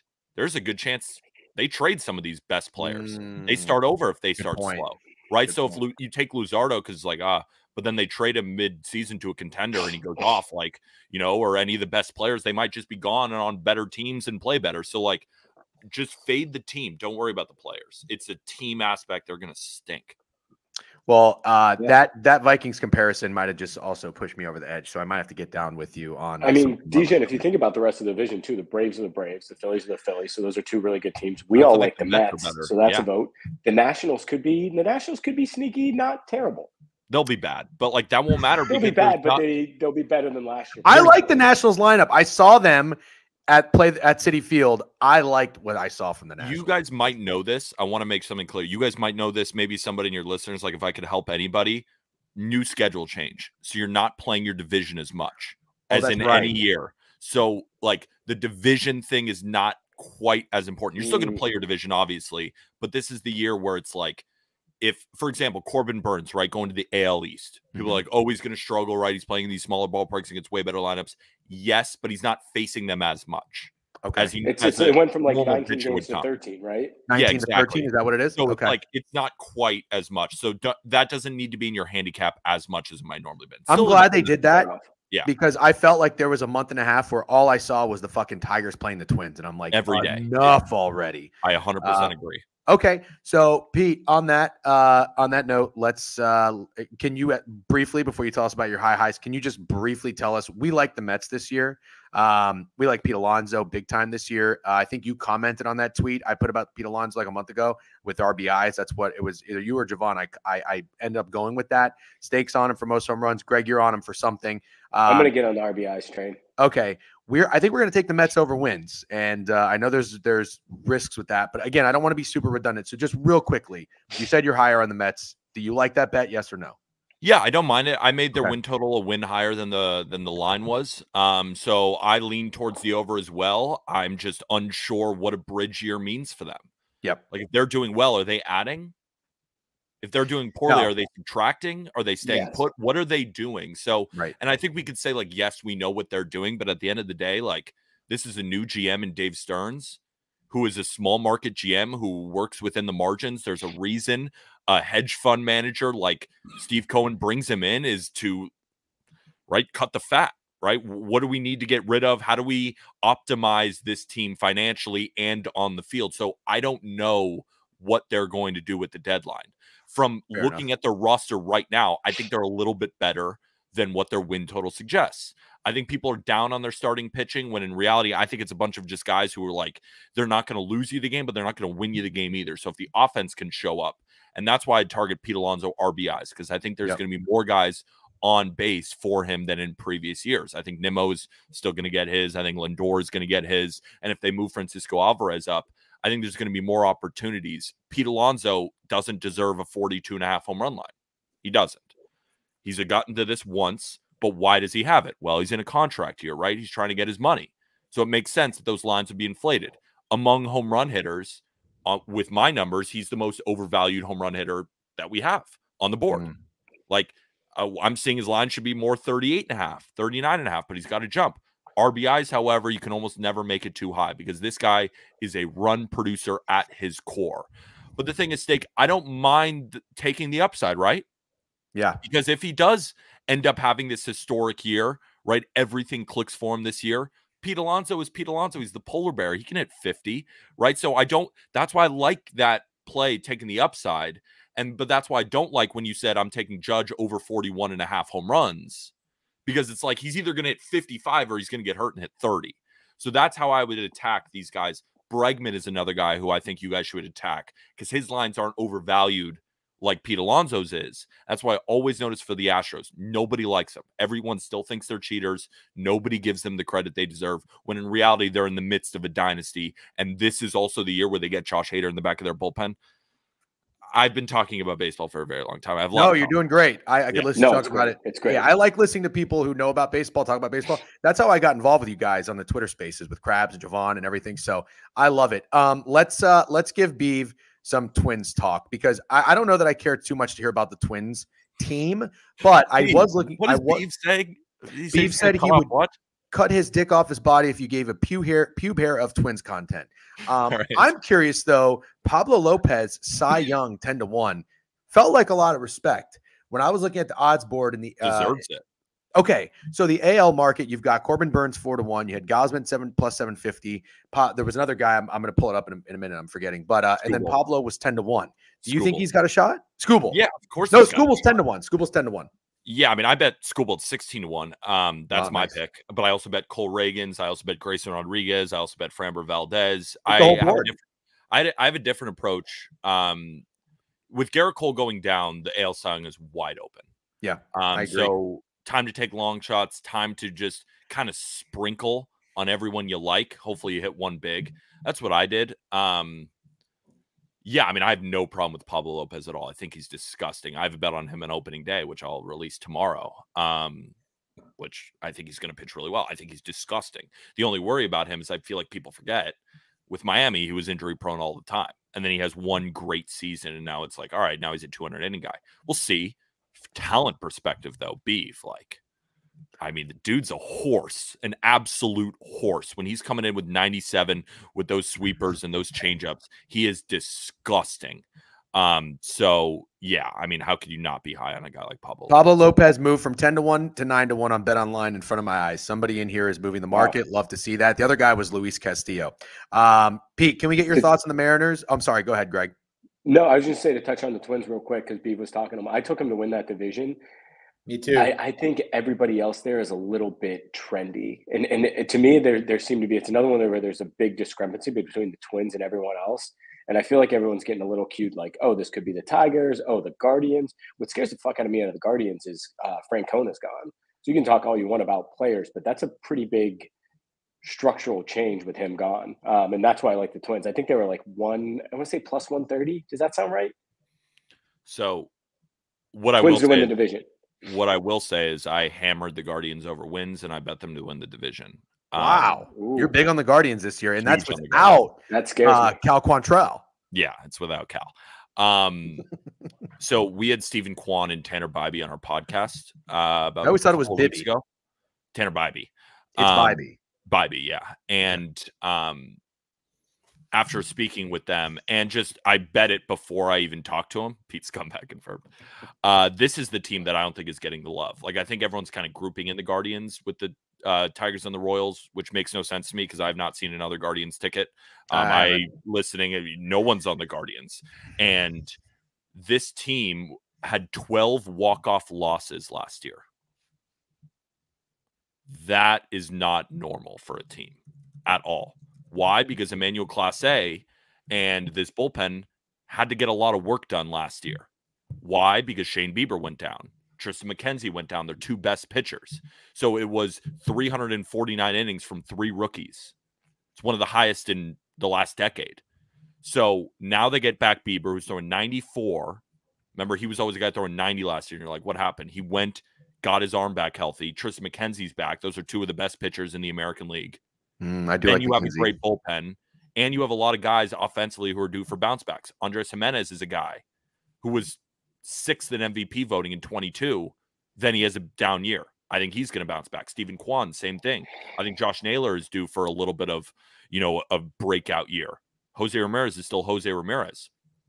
There is no better rotation in the Central than the Guardians have.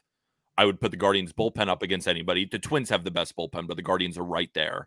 And the offense, they're going to be one of the best defensive teams on top of it. And Stephen Vogt, their new manager, is lauded as, just like the perfect guy to enter a young clubhouse because there was a disconnect between some of the young players in Francona, right? It's just a young team with an older manager. And we forget that 2 years ago, the Guardians were the youngest team in Major League Baseball.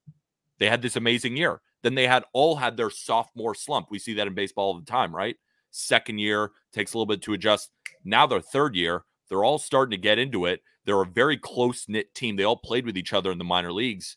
And the Twins, they have more upside, but they also have more downside because Carlos Correa is the only hitter in their entire lineup from last year who had over 500 ABs. Only one. Pablo Lopez, injury concerns. Their whole team has injury concerns. All the most talented. If they all stay healthy, they will win the division. But there's a lot of injury concerns here. Buxton, even guys like Kirilloff, right? Edouard Julien hasn't fully had a full season yet. There's a lot of guys on the team. Royce Lewis has played 70 major league games. Like, we all think these guys are great, but it's like, all right, play 162. Well, the Guardians have no troubles there. So I think this is the team. Everyone's buying the Tigers. Everyone's buying the Royals. The Guardians are better than both of those teams, in my opinion. But they're not ranked like that because they won 76 games last year. They fell to rock bottom when all of unlucky stuff was not on their side when it was in 22. I think this team wins the division, and I think they go over 78 wins. Wow, you just shat on Greg's chest, and I absolutely love it. No, in all seriousness, though, Greg, I agreed with you. Steak, I don't know where you side with the Guardians. No, I saw you make the Twins the favorite. Like the Twins are the most talented team. It's just they worry me. They get injured all the time. Royce Lewis is the same odds as Bo Bichette to win the AL MVP. Is that weird? No, because Royce Lewis is so insane. fucking talented. He's insane. I guess I don't know enough about Royce Lewis. Beef. Like I'm talking to Beef right now. This guy is so good. The Twins have the best roster, but they have the most injury concerns. When the Guardians have like if the Twins are a 10 out of 10 roster, the Guardians are like an 8 out of 10 on the come up. Well, the Twins like just got theirs. And the Twins also lost Sonny Gray. Finished second in American League Cy Young voting last year. Nobody cares. Nobody cares. Yohan Duran is hurt to start the year. Best closer. Nobody cares. Like, already things are happening. The season hasn't even started yet. Like, I might have to take a Royce Lewis MVP ticket. Steak, are you going to bet on the Guardians or the Twins at all? So I like the Twins. I don't dislike the Guardians by any means. I have no plans on fading them at 78.5 wins, but I do think they finish second in the division. I realize a lot of my takes are like kind of counting on injuries not to happen, because you said it, Royce Lewis injury prone, Aaron Judge injury prone, all these teams I'm high on. I need it to work out, but bro, if it works out for Royce Lewis, I do think he could win the MVP. That's how good I think he is. And you said it. There's no disagreement. You think they're the most talented team in the division. I do too. I don't hate the Guards look. I don't think anyone else in the division really has a shot. So it's Guards or Twins in my opinion, and I really do like the Twins this year. Yeah, I'm gonna make Royce Lewis MVP a bet. Greg, well, you kind of gave your thoughts, Greg. I didn't know if you had anything to add, and then I wanted to hear. No, I actually checked. I did just take the Twins win total over, which makes me feel a little bit better because I'm not directly lining up against Pete, but they're 86. No, I mean, if the Twins go over their win total, they're probably going to win the division. So, all right, Pete. So that's why I would just take. That's why, like, go for upside, especially with these teams. Like, if you feel that they have like a boom or bust to them, take the upside. Don't just bet the regular lines. That's what, like, I'm just trying to soak the most value out of what I know. Sure. And what I know about the Twins is, like, if you're going to take them upside. Take them World Series, Greg. Like, think about it. If they make the World Series. I'm not gonna go that far. I mean, like, think about it. They made the playoffs last year, though. Those odds are going to cut into a quarter if they make the playoffs, because they have the starting pitching. And if they made the playoffs, that means everyone stayed healthy, and then they're going to be really dangerous. So, like, that's why, like, bet them long shots. Like, bet them to go actually, crazy. their division's not a long shot at all. They're minus 115 to win. Exactly. Like, where's the value in that? I'm betting a minus price on a team that gets injured. Like, they should be favored, but that's why when I bet Guardians plus 400, I was like, that's stupid. That should be plus 200. Pete, what team are you highest on? By the way, guys, it's noon. I'm going to go for another 30 minutes till BTL starts. Steak, Greg, if you guys have to dip, feel free. Pete, I appreciate your time. I'd love to hear one more team that you're highest on this year. Team that I'm highest on? Is it the Rays? If it's the Rays, it can be the Rays. Yeah, I mean, I bet the Rays over wins. I bet them to make the playoffs. I bet them to win the division. So I guess it would be the Rays. But that's like, crazy. I'll just tell you the rest of my bets quickly. I'm on the A's over.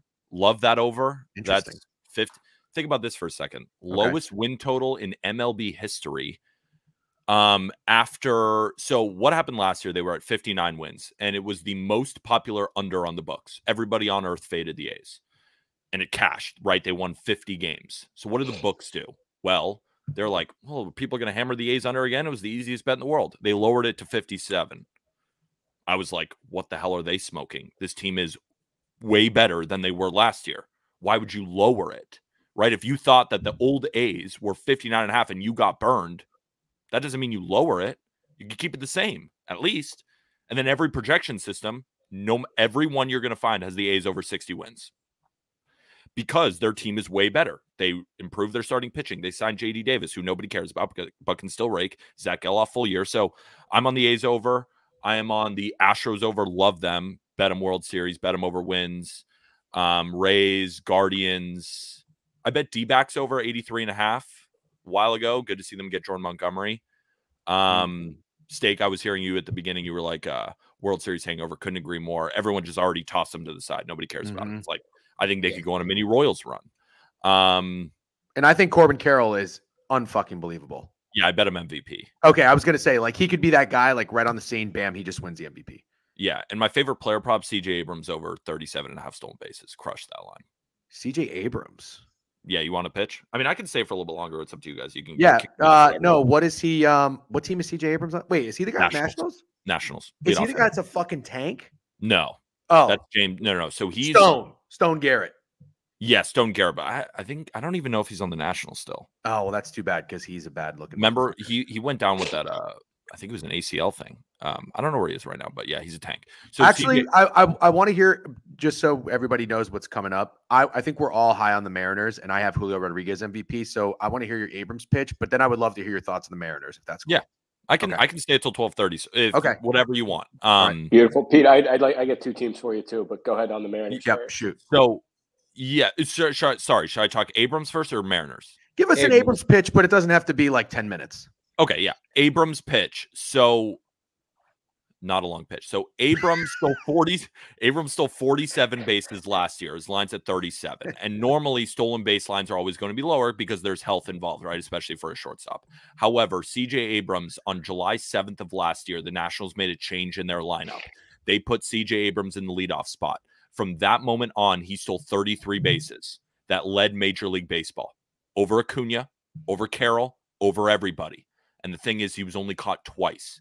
He stole 47 bags last year and was only caught 4 times. He is, by far, in the second half, the most efficient base stealer in the entire sport. Now, when you consider the Nationals, they are a team who is going to find who their young core is, and CJ Abrams is absolutely their young core. So with the new rules making it easier to steal with a guy that efficient, he is going to have the green light amongst everybody in Major League Baseball. Like, for example, Bobby Witt Jr. stole 49 bags last year in 64 chances, 76% hit rate, which is right above where you want to be. Like, okay, he can keep stealing. 75 is the number. Abrams was 47 of 51. I think he leads the league in steals. I bet him plus 1,200, and I bet him over 37.5. I think he steals 70. I don't even think this number is going to be close. All right. I think he can steal 37 in the first half. Jesus That's Christ. how much I love him. Brinks truck. Okay. Well, that's a pretty good pitch. Not going to lie to you. I don't know that I've ever heard a stolen base pitch in my life. Okay. Talk to me about the Seattle Mariners. So I felt like the Mariners were pretty trendy team last year. I think they ended up getting there with their over win total. I was talking about this with Hayes, and I think they got there in the last game of the season. Mhm. I don't know if Staker Greg got involved with them late in the season, but they were looking like a team that they had the pieces. People were on them. And then I think maybe some people got cute with the World Series ticket. Obviously didn't get there. But this is a team where, square or not, I'm into them. I like that they got Luke Raley, which I just found out yesterday. I didn't realize. I knew Nuke was gone, but I didn't know he went to the Mariners. So I obviously love that. But Julio Rodriguez is a guy where I could chalk it up with. And to full disclosure, part of the reason I made this bet to win MVP, and I clearly moved the market because he went from 15-1 to 7-1, was because he was seen with Paulo Banchero doing a jersey swap. So that is good enough for me because we've seen what Banchero and the Orlando Magic are doing. So I think that rubs off on Seattle. But we like the Mariners over wins. I don't know what they are to make the playoffs. Probably a minus price. I would think maybe a semi-steep number. But do you think this is a team that is? I mean, I like their rotation. Castillo, I've watched him. He's a fucking dog. Hazen loves Kirby. Took him to win Cy Young. He's 11-1. And I've seen Gilbert. A lot of smart people like Gilbert. So are we collectively on the Mariners this year?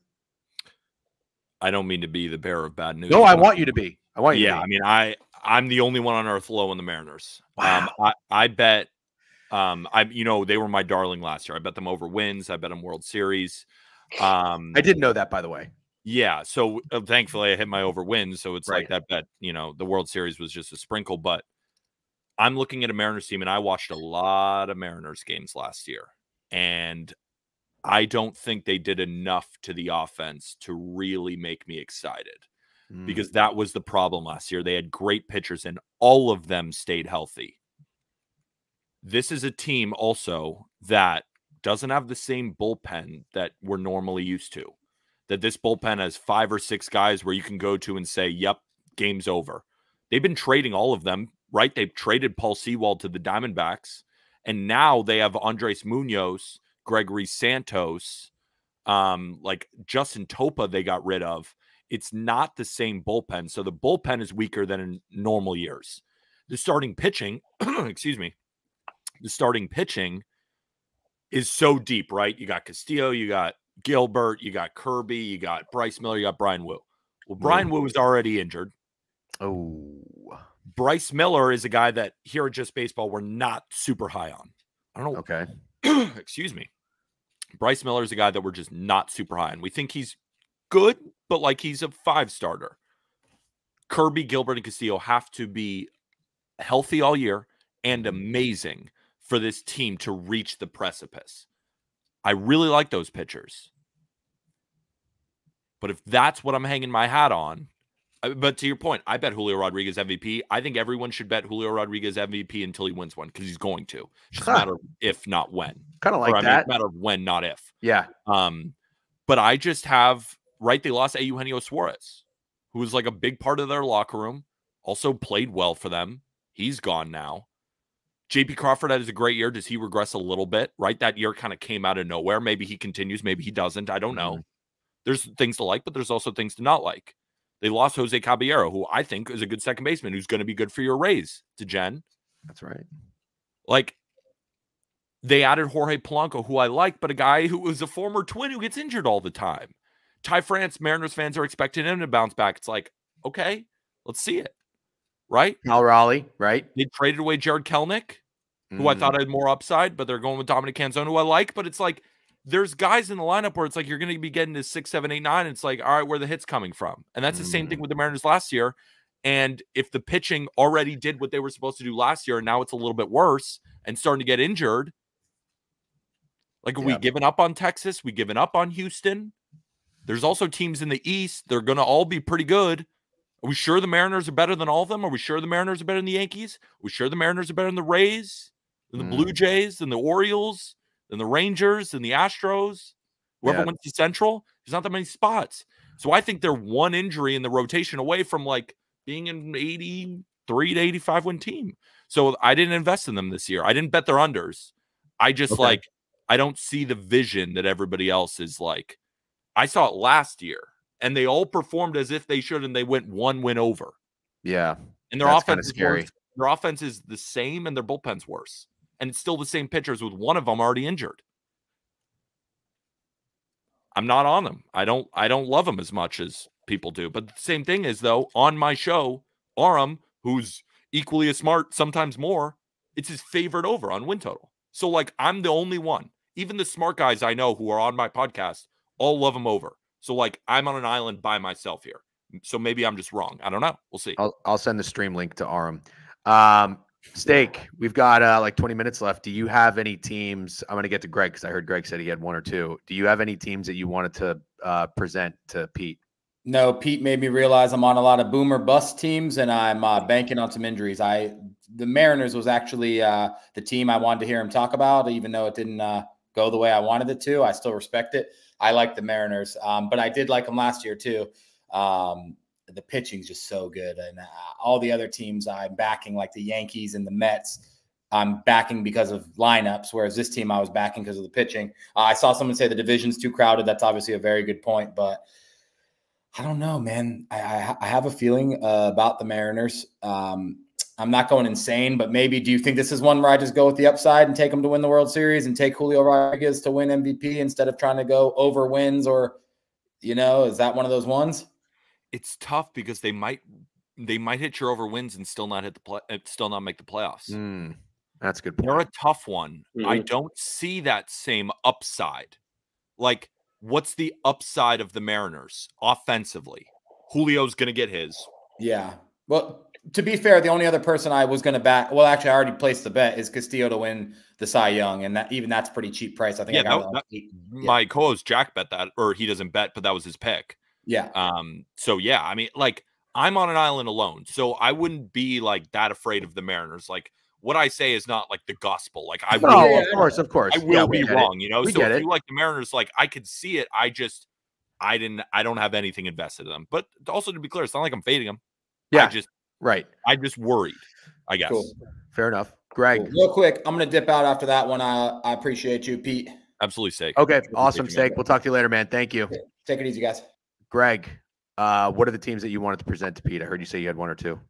Well, and maybe I missed this if you guys talked about it, but I really like the San Francisco Giants. I think I'm going to take their win total. I think I'm going to take them to make the playoffs. They seem like a team who added the right pieces, but they're still not getting a ton of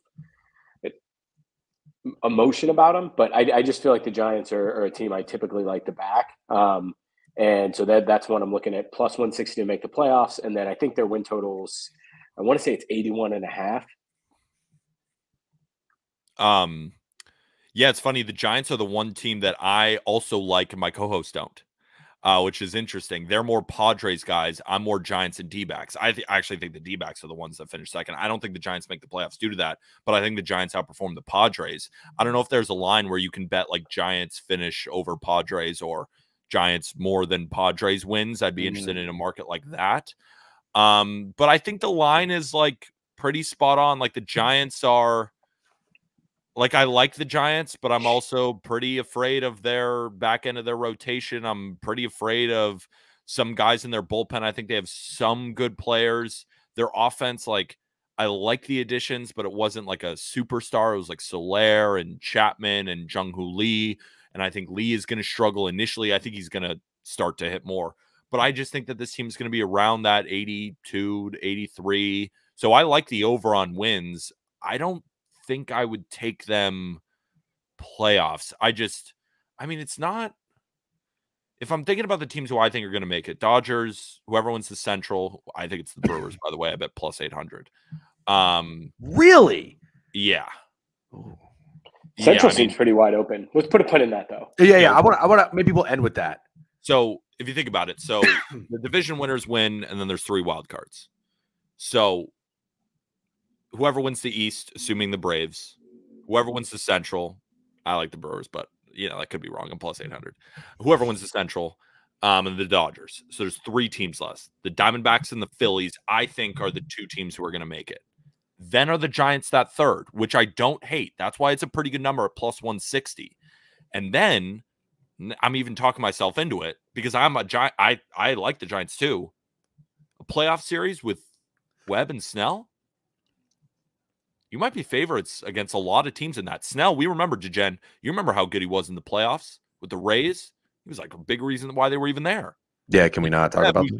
You have Webb who's like, no matter how good you are at hitting, like you're going to hit it into the ground and you're going to ground out and you're going to like it.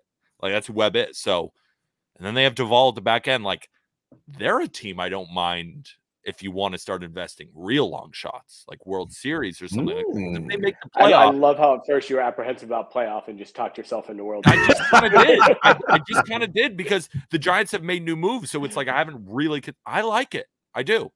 No like Snell playoff talk. I mean, like think about it. Let's say they face the Phillies in round 1. Logan Webb versus Wheeler. You might go Wheeler, but Logan Webb's as good as anybody. I'd go Wheeler, but Logan Webb's great. Snell, Nola, you probably go Snell. Then what? Jordan Hicks. Like if they made the playoffs, that means Jordan Hicks probably had a decent year, or Kyle Harrison against Ranger. They can keep winning.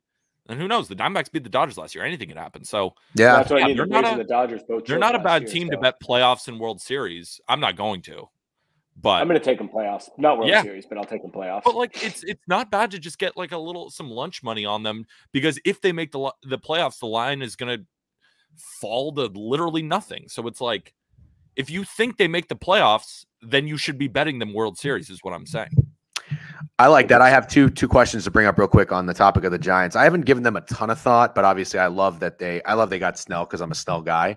But I think between Matt Chapman and Jorge Soler coming over, new acquisitions, I say one thrives and one maybe underperforms. So Pete, I ask you, if you had to pick one, who would it be? You more confident in Chapman or Soler? We're talking about lines? Like, what are we talking about? Just overall performance. And if you were to pick one, how would you bet them? I mean, I'd probably go.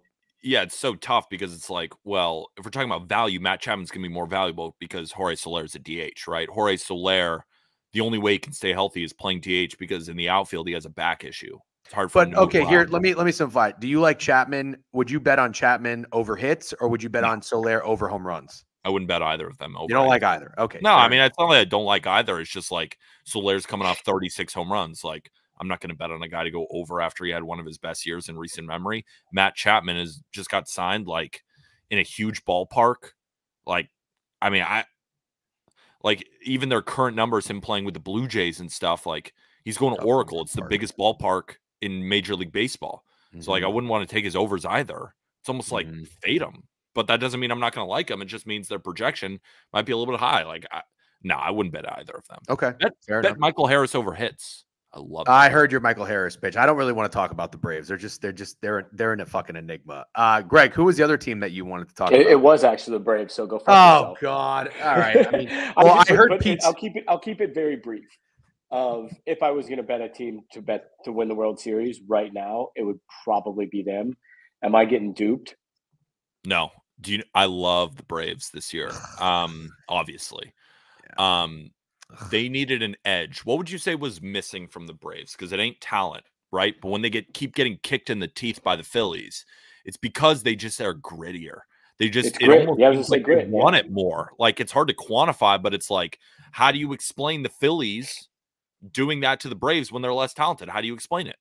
I think it's Strider. I mean, I was in the bank for that game where Strider gave up a couple of home runs. Like, Strider is better than Ranger, but the Phillies won, right? Like, yeah, good point. Who did they add this offseason? The guy who cuts up jerseys and slams Gatorade coolers and is just a mean motherfucker. Chris Sale. I love the addition more than what he's going to provide on the field. That's a guy who, when Acuna misses a fly ball and doesn't hustle, he's going to pin him up against the wall and be like, what the fuck are you doing, dude? Like, they need that guy, and they got him. They're scary. I thought you were going to say Jock Peterson. People are asking, like, should I take over 101.5? Like, I'm like, where's the weakness here? They needed their one thing, and they added Jared Kelenic. He's been horrible in spring training. Nobody believes him anymore. The Braves unlock him. It's over. It's over. He was traded for Edwin Diaz. Like, he was a top prospect who just hasn't made it in Seattle. If he goes to Atlanta and hits, yeah, fuck. Yeah, that doesn't sound very fun. But I love Michael Harris over hits, and he's their 9-hitter. And I think he could lead the league in hits. I bet him plus 5,000. Do you think, I don't know why I can't get over this guy. I almost took, or maybe I did take Dylan Cease to win the Cy Young. No, Phil's Utley, who's in here, and he's going to come on next week or tomorrow. I love Phil, but come on. Yeah, no. He did a great job. He talked me off of Cease Cy Young last year, and it didn't hit, obviously. But he's on the Padres. So you said you're higher on the Giants and the Padres, but some of your coworkers are higher on the Padres than the Giants. I like the fact that Soto's gone, maybe some weight off their shoulders, and they still got dudes. They signed a couple of pitchers. I thought about, I was talking to Jovan about this, about maybe buying in on the Padres to do something in season, make the playoffs, alternate over win total. You don't like the Padres at all. And I'm just curious if they're like a quick elevator pitch of why you're down on them. Yeah, I'll just give the pitch on why I'm down on them. It's not from a talent perspective. It's from what was the problem with the Padres last year? Do you guys hear those rumors where it's like, oh, the clubhouse isn't great. They're not really getting along. They're fighting all the time. It's just a bad clubhouse dynamic. Do you guys ever hear that?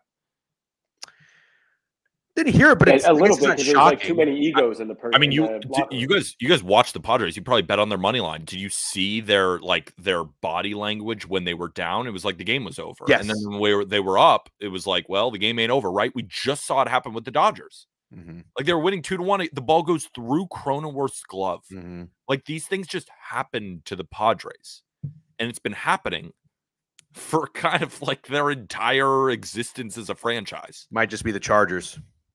They just have Peter loser doesn't in like their the DNA. Padres because they took King. No, I mean, that's like, do I come off as a biased Yankee fan? I'm just not at all, like at all. But whatever. No, not really. You don't. Yeah, the Padres, like, I think there's still something there. Like, yeah, they got rid of Soto, and like, I don't think Soto was the problem in the locker room. I think it's I think somebody said in the chat, Machado. Dynamic. Yeah, I think that's still there, and it's like, I'm not going to invest in someone where it's like the core of your locker room. Is it fixed? Like, yeah, I definitely don't think Soto keep happening to them. It's because their body language sucks. It looks like they don't even care. Like, I hope it's reversed. And people are like, oh, that doesn't really matter. Matters to me. You could think that doesn't matter. That's fine. Matters to me. I invest in that type of stuff. The stuff that's hard to quantify. The stuff that takes a ton of research to even find. Like, that matters to me.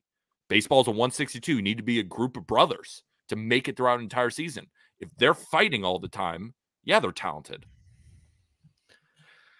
Last one. I just got a call. I got a Cy Young Award winner, and they lost Juan Soto. And now we're buying. I got to be somewhere at 1:15, unfortunately. So I'm going to ask you one more question. Greg, are you good, by the way? Any pressing questions for Pete? No, I thought we were going to talk NL Central, but ask what you want to ask. Okay. Well, I was going to ask about the Brewers. No, perfect. Why? I don't really care for the Brewers. And maybe, though, now they've gotten rid of Burns, I don't know. They're like a team, not like the Padres, essentially, where it's like body language, but I just don't really ever. I think the Brewers had a fluky ass year last year. And maybe I it's because I'm salty because I faded them, but like I want to believe the Brewers could actually be a legitimate contender at times and make a deep run. Greg hates Willy Adames. I liked him as that like glue guy in the locker room, even though he was absolutely terrible in the Rays World Series run. But I will not bet on the Brewers to do anything like win a division or win a playoff series or anything like that. I just can't do it because they're like the Midwest version of the Padres, in my opinion, but not as dysfunctional and without the superstars. So maybe what I'm saying makes zero sense, but I don't want to invest in them. But you like them to win the division. I feel like that's a pretty bold take, and I like bold takes. So I just want to hear your reason why before we wrap it up. First of all, are we really sure who's going to win the Central? Is that your biggest reason though? Because it's wide open, which is fine. I'm talking about it's a wide open division. That's a good way to. That's a good lead in because he's 100% right. It's fair enough.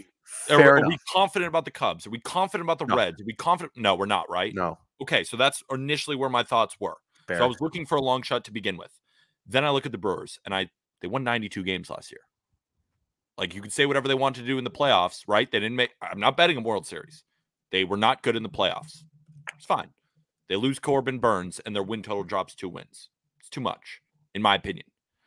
So I'm looking at this division. I'm saying, well, the Brewers have the best bullpen, bar none, even losing Devin Williams. So they got one of the best units in the division, right? There's 3 units. They're also the best defensive team in the division, them and the Cardinals.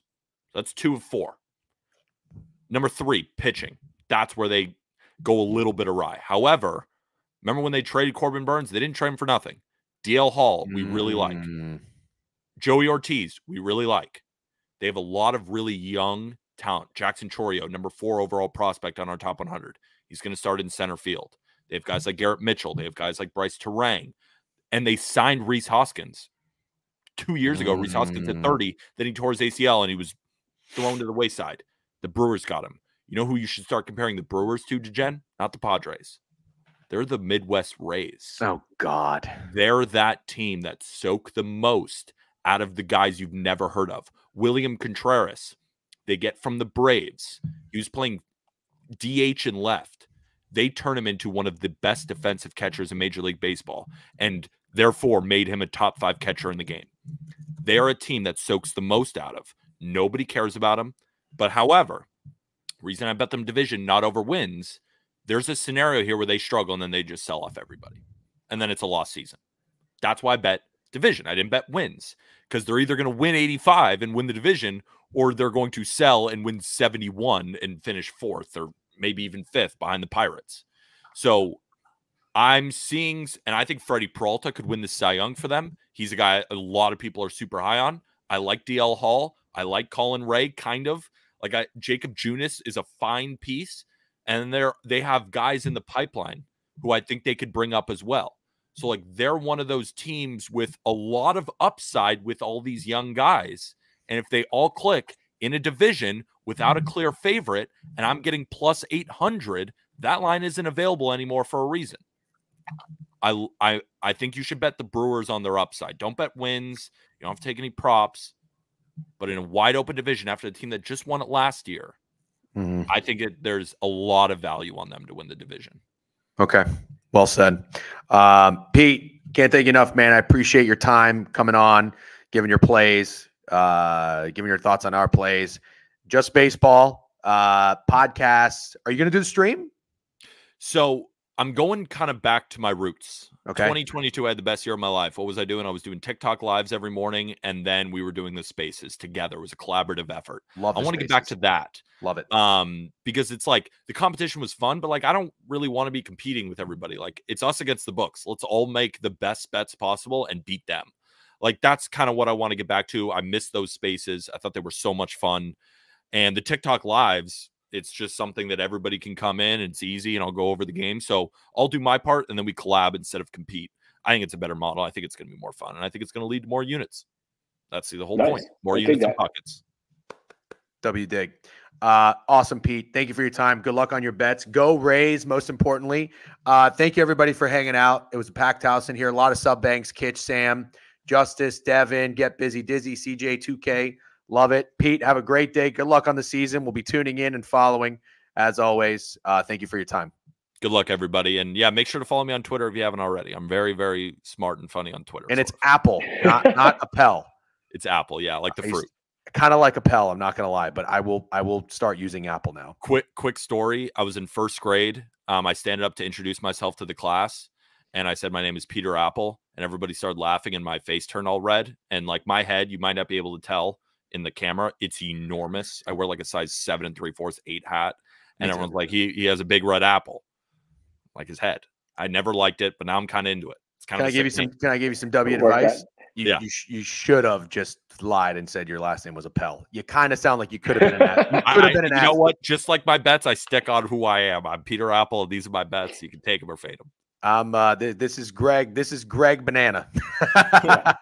All right, man. Take it easy. Thank you. I got to run. Appreciate it. Later, boys. Greg, thanks for hanging out. Dad duty, watching a baby the entire time streaming. All right. Let me raid BTL because they Jovan was kind enough to book it. Boy, I got to get the fuck out of here. Oh boy, I got a disaster to get to. Yikes. Not a disaster, but I got an inspector at an apartment. He's there from 12 to 2, and the guy who was there has to leave, so someone has to be present, unfortunately. And I got to go run right now. Need a squad pod tomorrow or else. W's Nutbuster. Hold me accountable. I'm on it. You deserve it. You've given plenty to this stream. We will absolutely do it. I'm going to raid BTL. Have a great day. Good luck on your bets. Thank you guys for hanging out. Good luck. Peace. Raid.